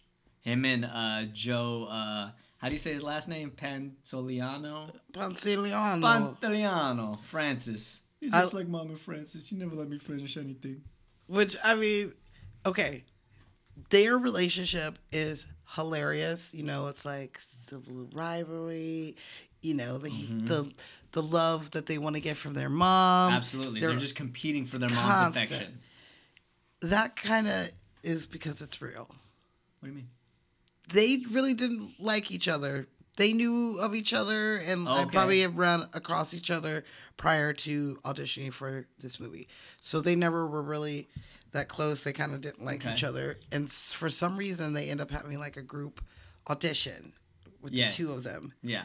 And Robert makes some like sly, mean joke about Joe saying that like, oh, you know, he's bald under there because he had his toupee on. And so like Joe like has like a slick comeback and he was just like, hey, you know, I got it so I can play younger if you need it. So he like moves it up a little Uh-huh. bit, like, you know, and everyone kind of laughs at that and they go back and forth. And so like that's kind of how Yeah, they got cast, which is why that, you know. So the fact that they really didn't get along is why they cast them as brothers together. They're brothers together. That's awesome. So that's also why the toupee jokes are in there, is because Robert really did. I don't wear a hairpiece. Except where he was just like, bats, the bats, and he takes it off, or Watch when your he's like, face, Ma. or when he's swimming, like he takes it off and it's holding in his mouth and he's like swimming, like, you know, they make it a whole joke and everything. It's so good. I'm not the biggest fan of Robert though. Like Robert? Okay. in doing like research into this, Mm-hmm. I feel like he seems like someone that I wouldn't really care to like hang out with. That's just me. I don't know the man. Yeah. But like he nailed Joe's dressing room door shut so he couldn't get out. He No also shit. pulled Jeff's hair during the confession scene to like make him cry. So like he's sitting there pulling the back of his neck hair Really? to like make. I'm like, dude, what the fuck? What kind of person is this? Like kind of torturing kids? He's like really torturing him. Like yeah, like Get the he's performance out of him. he didn't really sound like the nicest ass dude, and I didn't hear the kids say anything nice about him or like talk about him. Period. So I don't know. I don't know. I've never worked with him, so I can't I don't know. speculate. I can't. I will say. But he seemed like a tough dude. You can get away with a lot of shit in the 80s. In the 80s. You know, that was just, it was more just acceptable. Yeah. You know what I mean? It was a different time completely. It's literally 40 years ago. They filmed this thing 40 fucking years ago. You said things back then, you did things back then, and nobody turned a blind eye. Nobody turned blind. But Jeff, Yeah. like Robert tried to be like, oh, Joe did it. And Jeff was like, no, bitch, I know it was you. He's like, he's a fucking liar.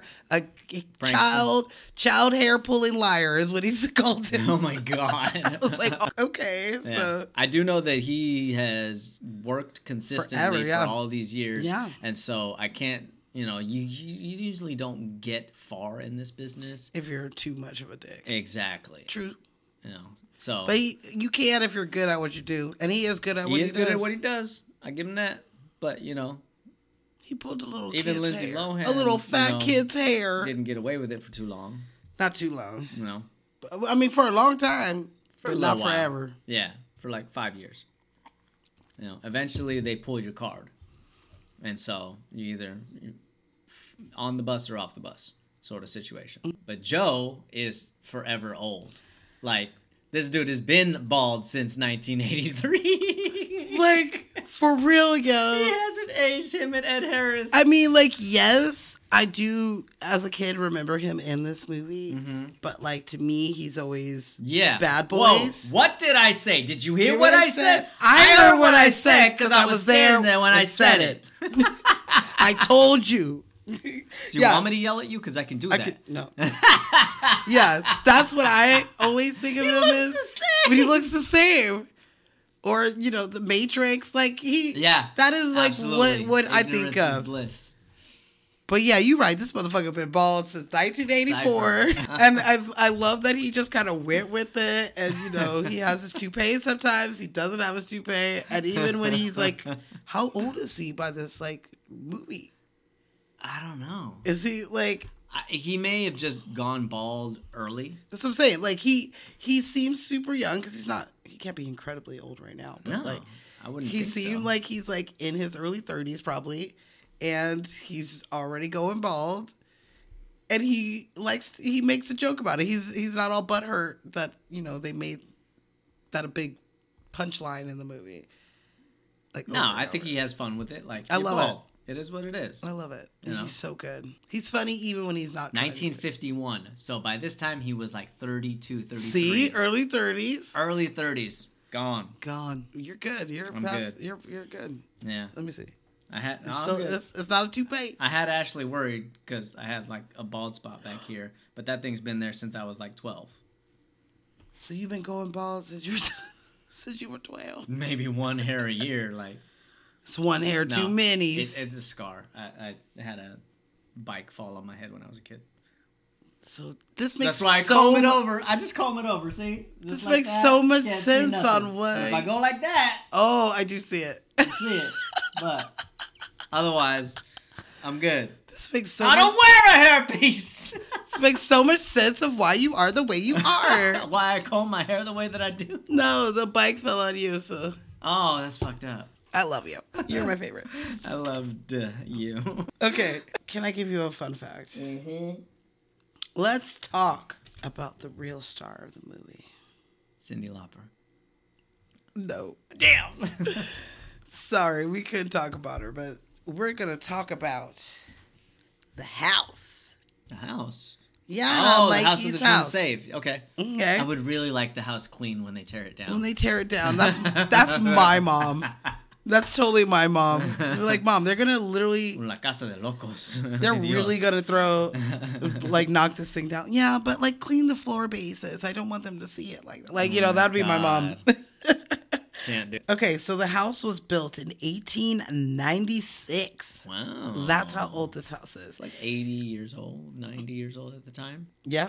Okay. And so it was filmed at 368 38th Street in Oregon. In, what is this? Astoria? Astoria, that's what it was. In Oregon, yes. Mm-hmm. And so this house, they not only filmed on the outside, but they filmed in the inside too. Mm. Everything but the attic. The attic was built? Was the set. Mm-hmm. Okay. And so... You guys, listen to me, damn it. That's his stuff. That's his stuff. Now, this house has changed owners' hands multiple times. Apparently, it was like an older couple that owned it during the time of the filming, and they came in and they had to do some reinforcing to the house to make sure that it was safe for the camera crew to come all in there, because this house cameras are fucking heavy. This house was like close to 100 years old by then, so and it's on a hill in the first place hill, yeah. in Oregon, where that it would just mud be raining. Slides are real. It just be raining. Yeah. So they did that, but the cool thing is that this year the house went on sale. And someone who we would absolutely love bought it. Who? You have no clue who this guy is. This guy is like a self-made man, businessman who, like us, grew up loving this movie. Okay. So much that he constantly was telling himself, like, if it ever goes back on the market, I'm buying it. If it ever goes back on the market, I'm buying it. And it did. And so not only did he buy it, but he called up his oldest friend that has been friends since they were 8 years old. And he said, yo, I'm buying the Goonies house. You should buy Data's house next door. And he was like, bet. And they did it? So now these friends will be living next door to each other again after over 37 years of them living apart. God, I love that so much. Now this house, it reminded me of like me and you. Like, you're like, I bought the house. Get Data's next door. And I'd be like, yes, zip line to your house. I was going to say, you better zip line to my house. Zip line to your house. I will always leave the screen door open. Please. If not, I'll call you on the walkie to open it. So not only did they do that, but this guy feels like he doesn't, this is going to be like his part-time home, not his full-time home. Okay. But he wants to restore it back to its glory. Okay. He wants to put the little data machine out front to open the gate. He wants to redo and repaint the living rooms and stuff so that it looks like the movie. Some things are changed, like the stairs aren't there like that. But like he's going to repaint the trim. So I have a feeling that it's going to turn to like that Airbnb situation? An Airbnb or like the Christmas Story house where you could go and take a tour and it's like that. I feel like it's going to be something like that. And you can also stay at the Christmas Story house too. Yeah. So I feel like the Fresh Prince house. Not always, but not always. Yes, but definitely we can need to look out for that if we ever are going through Oregon. Yep. Another funny thing is that people in the neighborhood, they don't really like Goonies. The fans are disrespectful over the years. Fans have come and thrown trash on the house or try to destroy parts of the house. You know, people just being dumb douches and ruin it for everything. Every article I read, every video I saw about this house, the first thing they say is, be respectful. Please do not fuck this up for the rest of us. Right? Just don't be a fucking asshole. If you go see this house, you cannot park or drive up the street. You would have to park down the hill and walk up the hill. That's what you should. And somebody's home. Be kind and take some pictures. This is a neighborhood. People live there. Yes. So there is a neighbor. So it's like the house, a neighbor, and then the other neighbor. The other neighbor has a sign that says, Goonies, not welcomed. And so I'm sure that owner has been dealing with it for 40 years. I get it. I doubt it. I doubt it. I feel like these people moved here like 15 years ago. Like you knew you were on the Goonie Street, bitch, when you moved here. Mm-hmm. I don't feel like these are the staying people. It could be. Could be, but I don't feel like it. So she has the Goonies not welcome. And so the dude who just bought the Goonies house had to put up a sign on his side of his house that said, all Goonies welcome. And the house in the middle has a sign that says, don't listen to Karen. And the Aaron is pointing to like the no Goonies welcome lady. So there's a little beef going on in this neighborhood right now. But Goonies never say die. So Goonies never say die. We'll see how that Karen, turns out. Sorry, you gonna lose. Sorry, Karen. I don't know what to tell you. Move. Because we coming to see the house. Hey, Karen. Yeah. Steph gonna knock you out. So I thought that was pretty cool. You know, that's really cool. The house. I love that. I thought you were gonna say that one of the Goonies bought the house. That would be the coolest. Like if Jeff and Data actually or Jeff and Key actually bought the houses, that would be amazing. So Key gets Data's house. I like this. Absolutely. Does he have a little girl with a little tricycle? Perfect. Right, that was his little sister. Who got jacked. I want my bike. I want my bike. Mama Fratelli. Yes, Miss Ann Ramsey. You know who I'm dressed as, my bitch. Goodness. What's your favorite line of hers? Kids suck. Kids suck. Duh. I know they're close. I can smell their bubble gum. The bubble gum. She's hilarious. I like that she's just like blunt, straightforward. I do like when she tries to think aside, man. You always make them better. That's right. She really hit him. She did really hit him. As hard as she could. Yeah, she was told to hit him as hard as she could. Yeah, she fight clubbed him, and it looks great. I do like when she's trying to be nice, and she's like, yeah, come here, mama's baby. Break. My baby on the treetop. Like, she's just she'll try anything. The wind blows. Yep. I did hear that she was incredibly nice when the cameras were rolling. Pray that she was nice, because she only plays mean, crotchety and you ladies. see her in the, like, behind-the-scenes DVD stuff. Uh-huh. She's nice. She's sweet. She just happens to have I feel like you have to be nice. Voice. I feel like you have to be nice and sweet when you're like on the set with the kids, but also when your persona is this mean lady. When you're playing the villain. Yeah, the ultimate Carol. Carol? No, that's not what it means. All right. Karen is what I meant to say. Yeah. I only dropped you once. Well, maybe twice. Maybe twice. His eye. Yes. His eye's mechanical. It is, and so is his ears. His ears are mechanical too? You don't. Who can make their ears flutter like that? Yeah, I don't know. Well, he was Alfalfa. He could. Alfalfa could. That's true. No, but he was a ex. Yes, he was. Oakland Raider defense end, but yeah, defensive end. We ain't gonna talk about his time in Houston. No, we only talk about the Raiders. And it took 5 hours of makeup for him every day to fucking do that. God, and there was some dude who had to control the little droopy eye so that it would blink at the same time as his real eye. It was like a whole fucking thing. That's crazy. He couldn't get wet, and the kids splashed him, and he had to go sit for another 5 hours after they splashed him. And he never once got mad at them. I would have fucking drowned a kid, but that's just me. That's just me. Sloth loves Chunk. Yeah.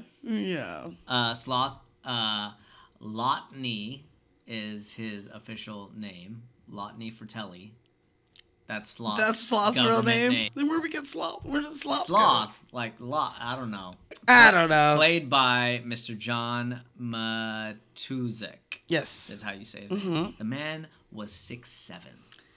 So standing next to these munchkin children, Ki Hui Kwan is 5'4" today. So he was maybe 4 something at that time. I mean, they do make him look even more giant. Yeah, and so is Sean Astin. Sean Astin is not tall. I think he's 5'4", 5'5". And so this guy who you said he was 6 foot. Mm-hmm. And Corey Feldman. Corey Feldman is like 5'6". Well, yeah, now, but like when they were as adults. So back then they were bebés. Sure, Yeah, the tallest one was it was Josh. Josh at 5'10". As an adult, so he was because maybe he was not 5'8", 15. I don't 5'7", believe this 5'8". 15 bullshit. I think he lied. I don't know, Josh. Come on, man.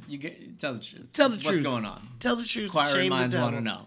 Because I don't believe it. You made me do the math. The math wasn't mathing, and I don't know what's going down. But that being said, like, he towers over these kids in this movie. And Mama gave birth to that big ass. And she's like 5'1". Like, she looks so tiny. He picks her up and drops her in the water. As he should.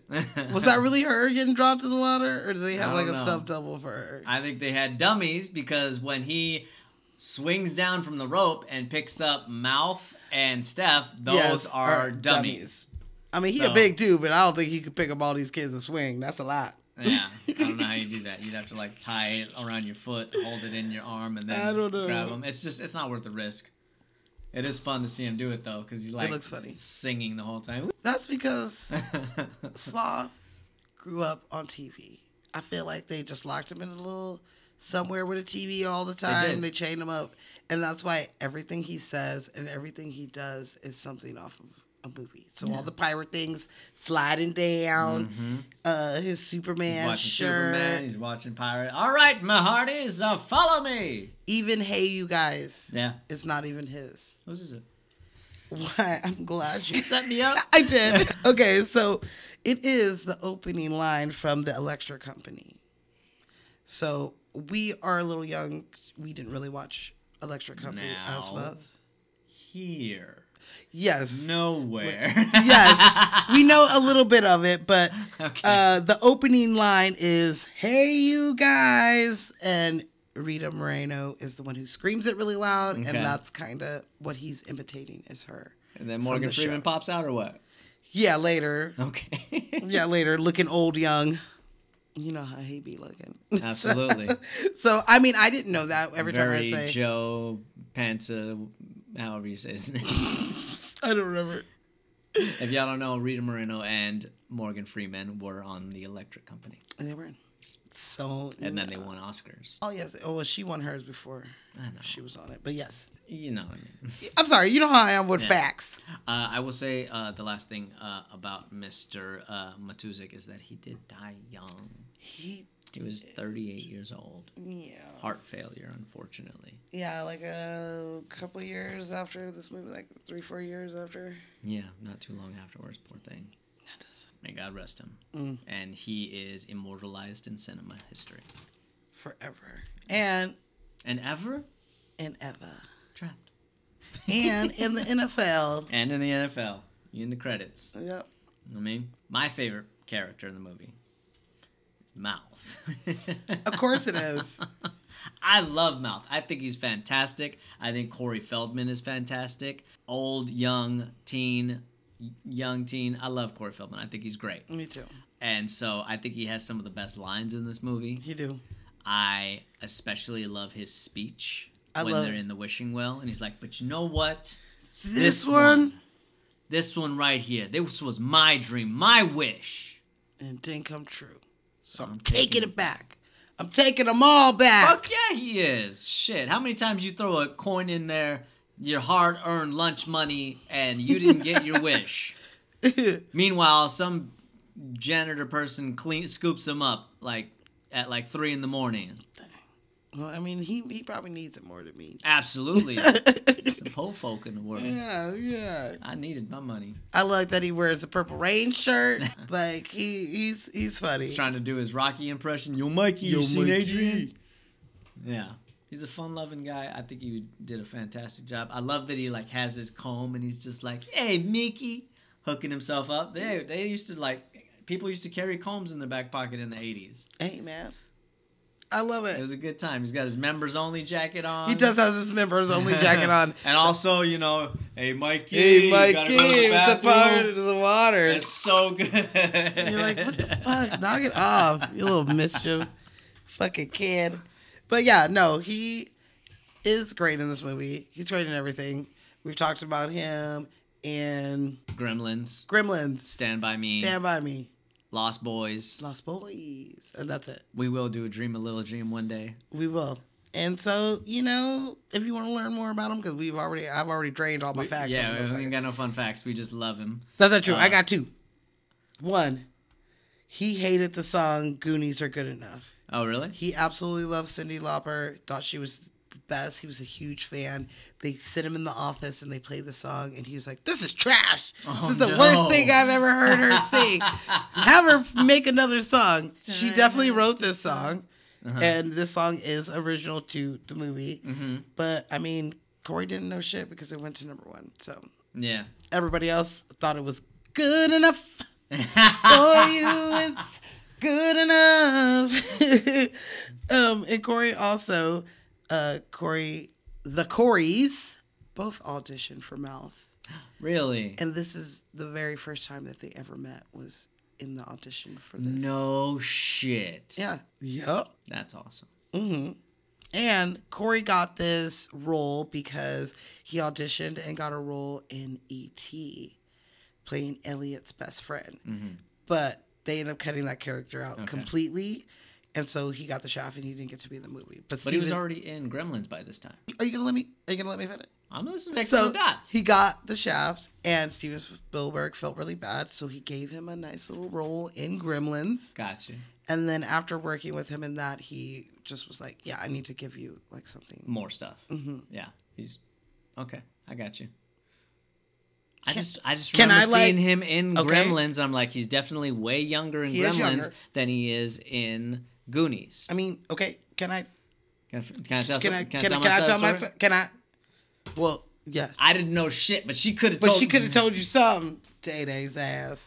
So yeah, that's all I got on Corey. Okay, well then we are down to our last Goonie, Mr. Sean Astin, plays Mikey. Hey, yo, Mikey. And I think he does a fantastic job. He is the Fat Hobbit. He is Rudy.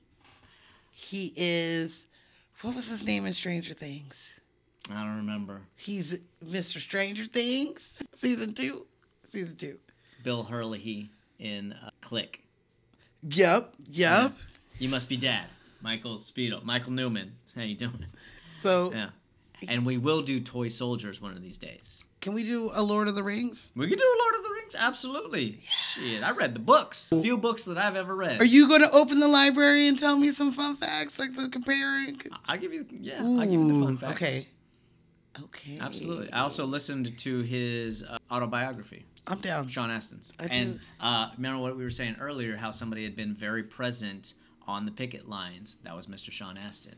He has been fighting seems like the sweetest ass for a very long time. Because he's been working longer than most people have been alive. Absolutely. Okay, so definitely he is a man of honor, and he's a man who always has a character. I never not like his character. He was even in 24 for like a season, and I was just like, I don't like your character, but I'm going to like your character because I like you. Yeah. Like, you know, like he just has that. They try to make him an imperfect character in Encino Man, and you still like him. You still like him? Oh, he's so cute in that movie. Yeah. Like, yeah, he has had hits over the decades, but he got something really cool from this movie. What? He was allowed to take home the map, the treasure map to Willie's fucking treasure, and he kept it in his room. And then, you know, he did what we all do. We move out of our mama's house, you know, we go start doing our own thing. We forget about shit that's still left at the house. So when mama moved, she thought that old burnt up bloody paper was just some dirty ass paper, and she threw it away. It's gone. But I like to think that somebody stole it because they knew what it was, and they hid it up in their attic, and then they died, and their kids are going to find it, and they're going to think that it's a real map, but really, it's the Goonies map. I want to talk to the prop department about this because you know that there had to have been more than one map. You make duplicates in this scenario, so I'm just wondering if there is a map lying around somewhere still. Okay, well then we need to talk to J. Michael Reba, who made the map. He was a production designer, and he burnt the edges. He poured coffee on it, rubbed some dirt in it, and he was like, "We need to put some blood in this." Yep. And they couldn't find any paint because they wanted to send nobody to the store, so they just cut their fingers and they put real, actual human from themselves blood on this thing. So I don't know blood, sweat, and coffee. So I don't know if they made multiples of it. But they always make you 1,000% right. There's always at least one. At least one. There is a deleted scene of them burning the map. Maybe that's the one that it's not around. Well, they don't burn the whole thing. They just burn the edges. But if you're going to burn the edges on camera, you got to do retakes. Multiple. So you need to have at least 5, 6 or whatever. True. Well, the one that he was given is gone forever. Is gone. And that was probably the hero one. Fucking mama. Mama, you never seen the movie? Weren't you there? I'm your only son, Mom. How you going to do me like weren't that? You there? You didn't fucking know that was a prop. I'm sorry. I don't mean to be mad at you. This is like 30-something years later. Yeah. But still, it's gone like the boat. Yeah. I do like his monologue in here also. It's our time. Yeah. Our time down here. That's all over once we go up Troy's bucket. Yep, he was right. Yeah. Our parents, they want what's best for us. But right now, they got to do what's best for them. Mm-hmm. Up there. He was laying it out for him. He was doing it. And like he riled them up. Yeah, like everybody else is a Goonie. Even Steph. Yeah. She's the only one that he's got to convince. I say send her chicken ass up there. Go ahead, have fun with Troy. I dare you. Okay. See if you don't cry yourself to sleep. I definitely would have been the one that went up on the boat. My biggest fear is to be trapped somewhere and just slowly die because I have no water or no food or nothing. Mm-hmm. That sounds so terrifying to me that if I was trapped underground with booby traps. Moss Garden Wishing Well. Yes. They got the water. Yeah, I'm not worried about. I'm just booby traps. You know how many dead bodies, Smashley? How many dead bodies were there? It's part of the drinking game. There's tons. They're just sitting around. So some people weren't making it out of there. So I probably would have been up in the bucket. Just Mr. Chester Copperpot. He was there. Yep. Yeah. He was there. He went in, but he never come back out. He didn't even make it that far. Yeah. He made it to the first booby, and he was trapped. Gotcha, bitch. Yeah, but he didn't have somebody like Data. That's true. Data, that's why I say he's my favorite, man. He wasn't strong like Bran. Like, God put that rock there for a reason. He's so right. You don't just go around just moving shit. You didn't have the tenacity of Mikey. Okay. So. I'm out. Oh, okay, good. I got some fun facts. We'll fun fact it up. Okay. Put it in a 4-wheel drive and hold on to your hats. Okay. 1, the bats that come through the hole in the ground and in the caves. Mm-hmm. Not real bats, obviously. I know. Watch your face, Ma. He takes his wig Hey, Mikey, if you can hear me, run! They're coming after you! They're in my hair! And he takes his hair off. Okay, so they weren't really bats. They were black bow ties and paper that they just blew through a big cannon. Yeah. To make it look like bats. Which... It's like an air compressor or something like that, right? Yeah, I definitely... They got me because it always freaks me out. I always think it's bats. Maybe it's just because it's the sound. Sound effects, bro. It's the sound. Some of this, Steven Spielberg, obviously he was a writer and he was an executive producer, but he did film 2 scenes in this movie. Oh, what did he do? 1, water slide. Our favorite thing. Yes. I knew that he had to, he was like, no, not the water slide, the wishing well. So the wishing well whole thing with the bucket, he did that. And he also did the scenes with the pipes. Okay. He did the pipe scenes. Gotcha. So those are a little Mikey's been through here all right. Yeah. Oh yeah. Oh. Yeah, he doesn't. He like crashes the fucking cars. Yeah. Okay, so another deleted scene from this movie. When they were sitting there messing with the pipes and destroying the country club and stuff like that, it also messes up the pipes in the zoo. And 2 gorillas somehow get out because of this. And like a whole beeline story is like them running amok through the town. So like they steal a car and they like bust through stuff. They say Jumanji? Yeah, they monkeyed around. Jumanji monkeyed around. And Steven Spielberg had to film it because the director was like, I don't really like this. So if you really want this in the movie, you direct it because I don't really fucking care about the shit. Yeah. And so when he did direct it, apparently the film got lost.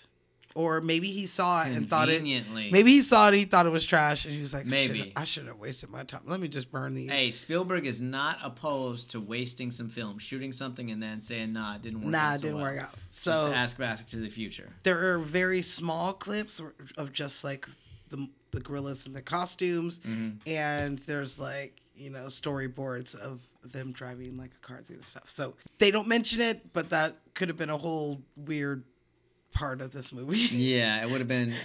It would have splintered off too much. It would have made it just some weird shit. I'm glad that they took that out. I'm glad they took out the octopus. Mm-hmm. I'm glad they took out the confrontation with Troy in the liquor store. Yeah. Like, we don't need more of douchebag Troy. No. Okay. We already hate him. Yeah. So we're good. Mm-hmm. Okay. So on June 7th. 2010 is now known as Goonies Day in Oregon. In Astoria or just in Oregon? In Astoria. In all of Oregon or just Astoria? Astoria.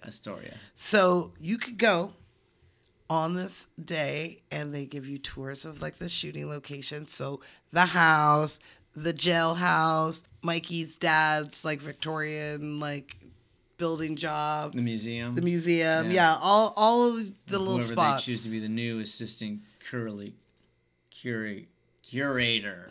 That's what I said. Yeah, so that the bowling alley where Chunk was looking through the window. Oh wow, a police! So they took him on places of that. Okay. They had music and food, and also they did an outdoor screening of the movie. I love it. And let's not forget baby motherfucking Ruths. So I'm still mad. I know. Don't need no more. So yeah. So if you are out there on June 7th, go get your Goonies on because Goonies never say die. Baby Ruth. Baby. His laugh is like fucking crazy. All right, last one. Hit me with it. Hit me hard with it. This one's gonna hit you in your feels. Okay. Oh shit. So in the novelization of Goonies, Chunk's family really does adopt Sloth.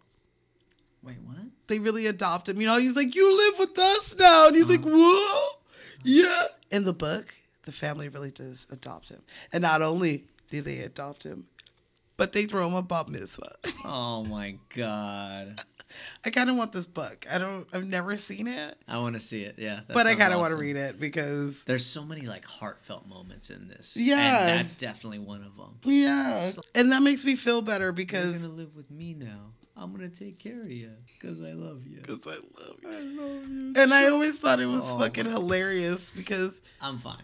I was always like, his parents are like, nah, bro, he's not living. Can't feed this giant big ass man, fucking big ass child man. I'm sorry, I don't know him. Hey, this is a big family. They know how to feed a big family. That's true. There will be enough food. One more mouth is just one more mouth. I mean, Mama came with the pizza, so she already knew. Exactly. She already knew. She ordered it. My boy's been down there all night. He's got to drop 5 pounds. He's so hungry. They were like, we found your kid. And she's like, all right, I got to stop by Domino's real quick. Uh-huh. You said you'd give me a Twinkie. And now my mom's not going to let me eat my dinner. She's going to yell at me. Oh, you guys. But that's it. That's the Goonies? That's the Goonies. There were so many fun facts. Absolutely was. We did not even touch on all of them. Y'all, don't get on us about, like, if we didn't say your favorite fun fact that you knew and we didn't touch on it, we'd be here for 7 hours. Don't act like I did. I mean, I knew it. I just didn't feel the need to write it down. Like, seriously, there's so much about this movie. This is why we won't do Star Wars, because, the fans are just... They'll attack us. Yeah. I mean, what else needs to be said about Star Wars? People already got their fun facts. Good enough.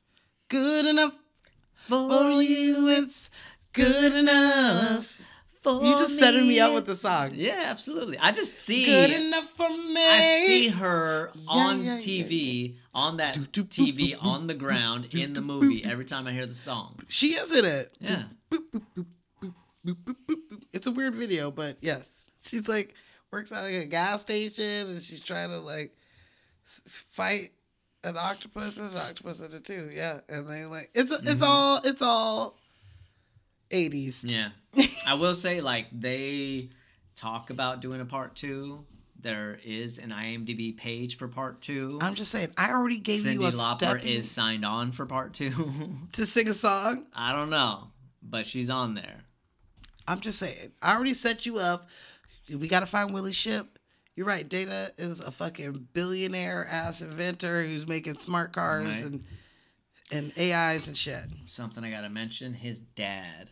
Like, first and foremost, Ashley already knows that what Data and his dad say does not directly translate to what's in the captions. I'm sure they had problems. They had problems with the Spanish. Mm-hmm. That's why they asked the actress Lupe to help. Lupe Ontiveros? Yes. Yeah, we didn't mention that she's in this, but she is. Yeah, she helped fix the translation. So okay. I'm sure that they didn't have somebody like Lupe on the scene helping them out to translate it. Sure. It says Goonies 2 Electric 2027. They put some far off fucking year. Writer Chris Columbus, same writer as part 1. Stars Cyndi Lauper. As one?